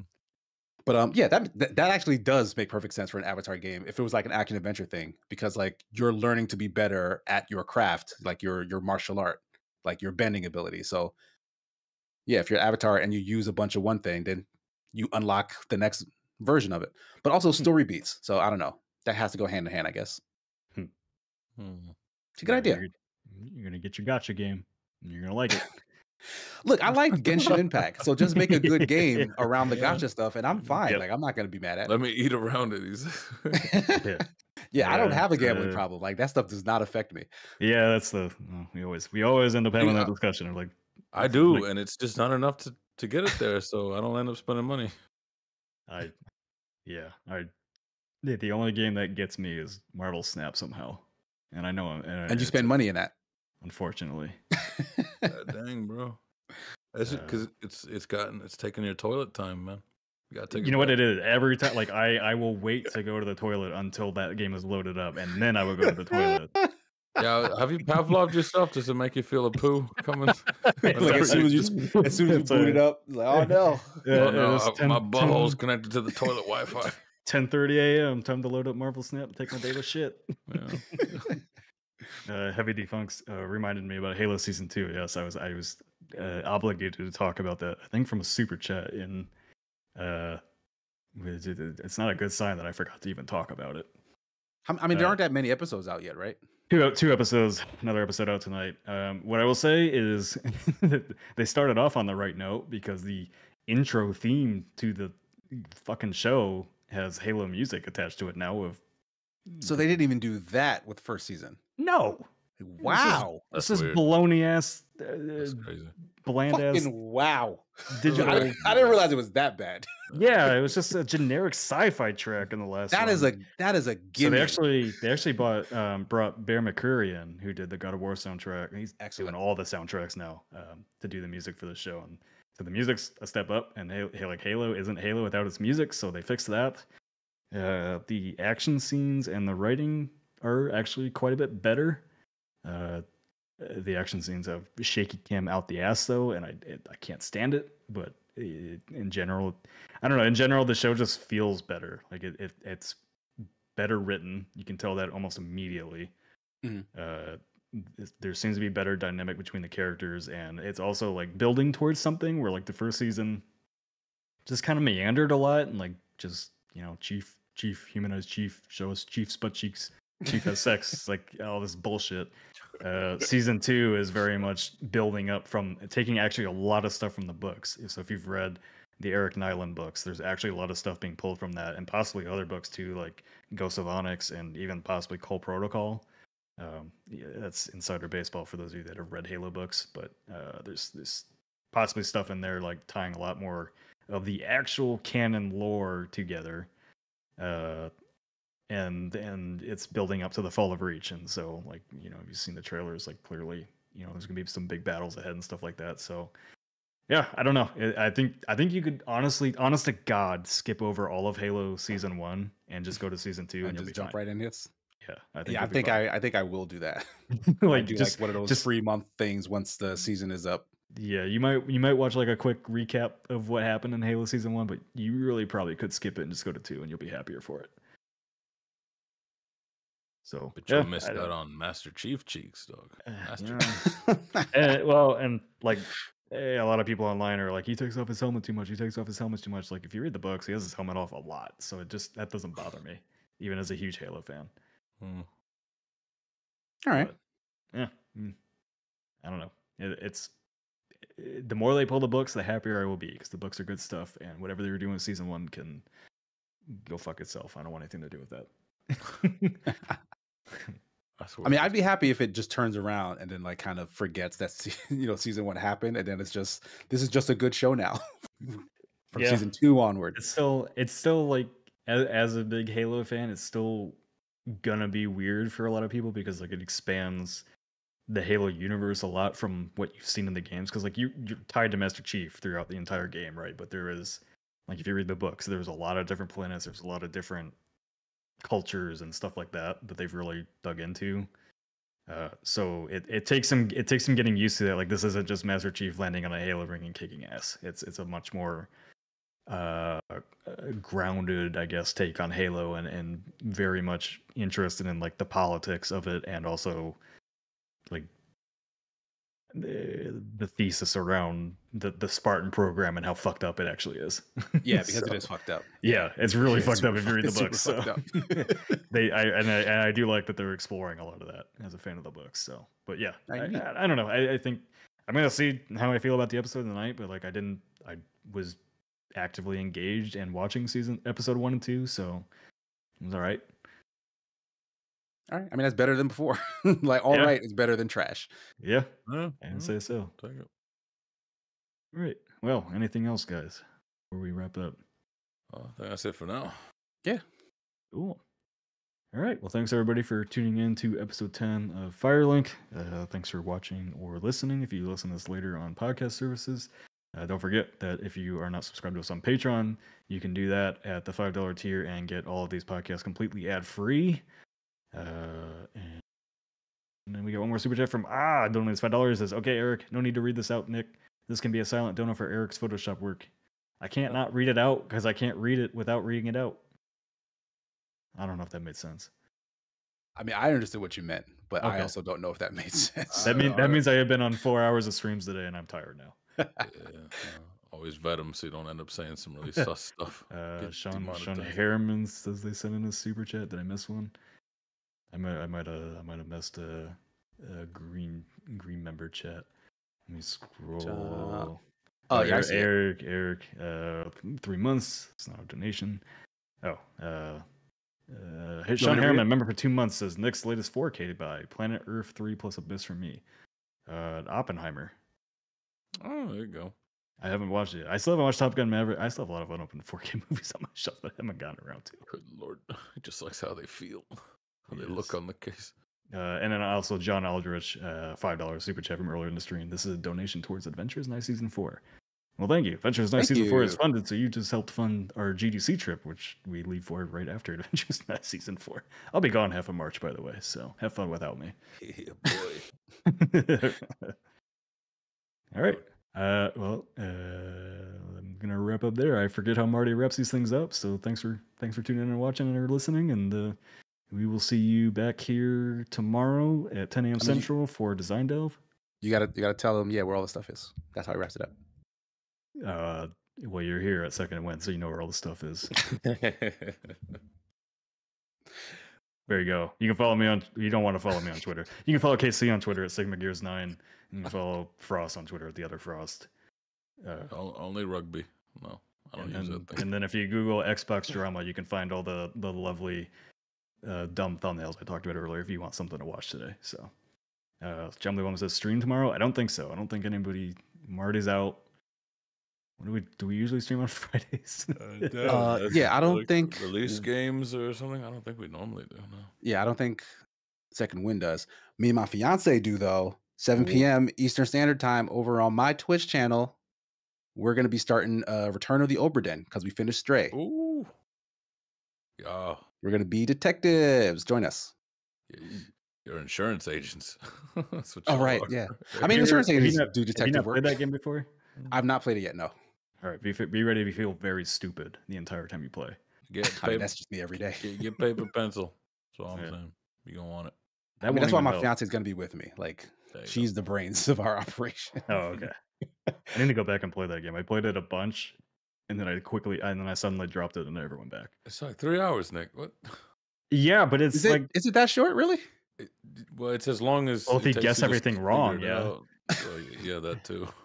I didn't even know you could get that ending, Nick. My favorite thing about that game is back on the Escapist show, Jack saying he played it and he hated it because it told him he was stupid. Oh, it was Jack. That's right. That's who said that. It's so funny. He's like, I really liked it, and then it told me it was stupid. I didn't like it anymore. if you solve it incorrectly, it'll just be like, what the hell was that? I'm actually excited now. Yeah. Cool. Bye, everybody. Bye. Yeah, see y'all. Bye. Sure.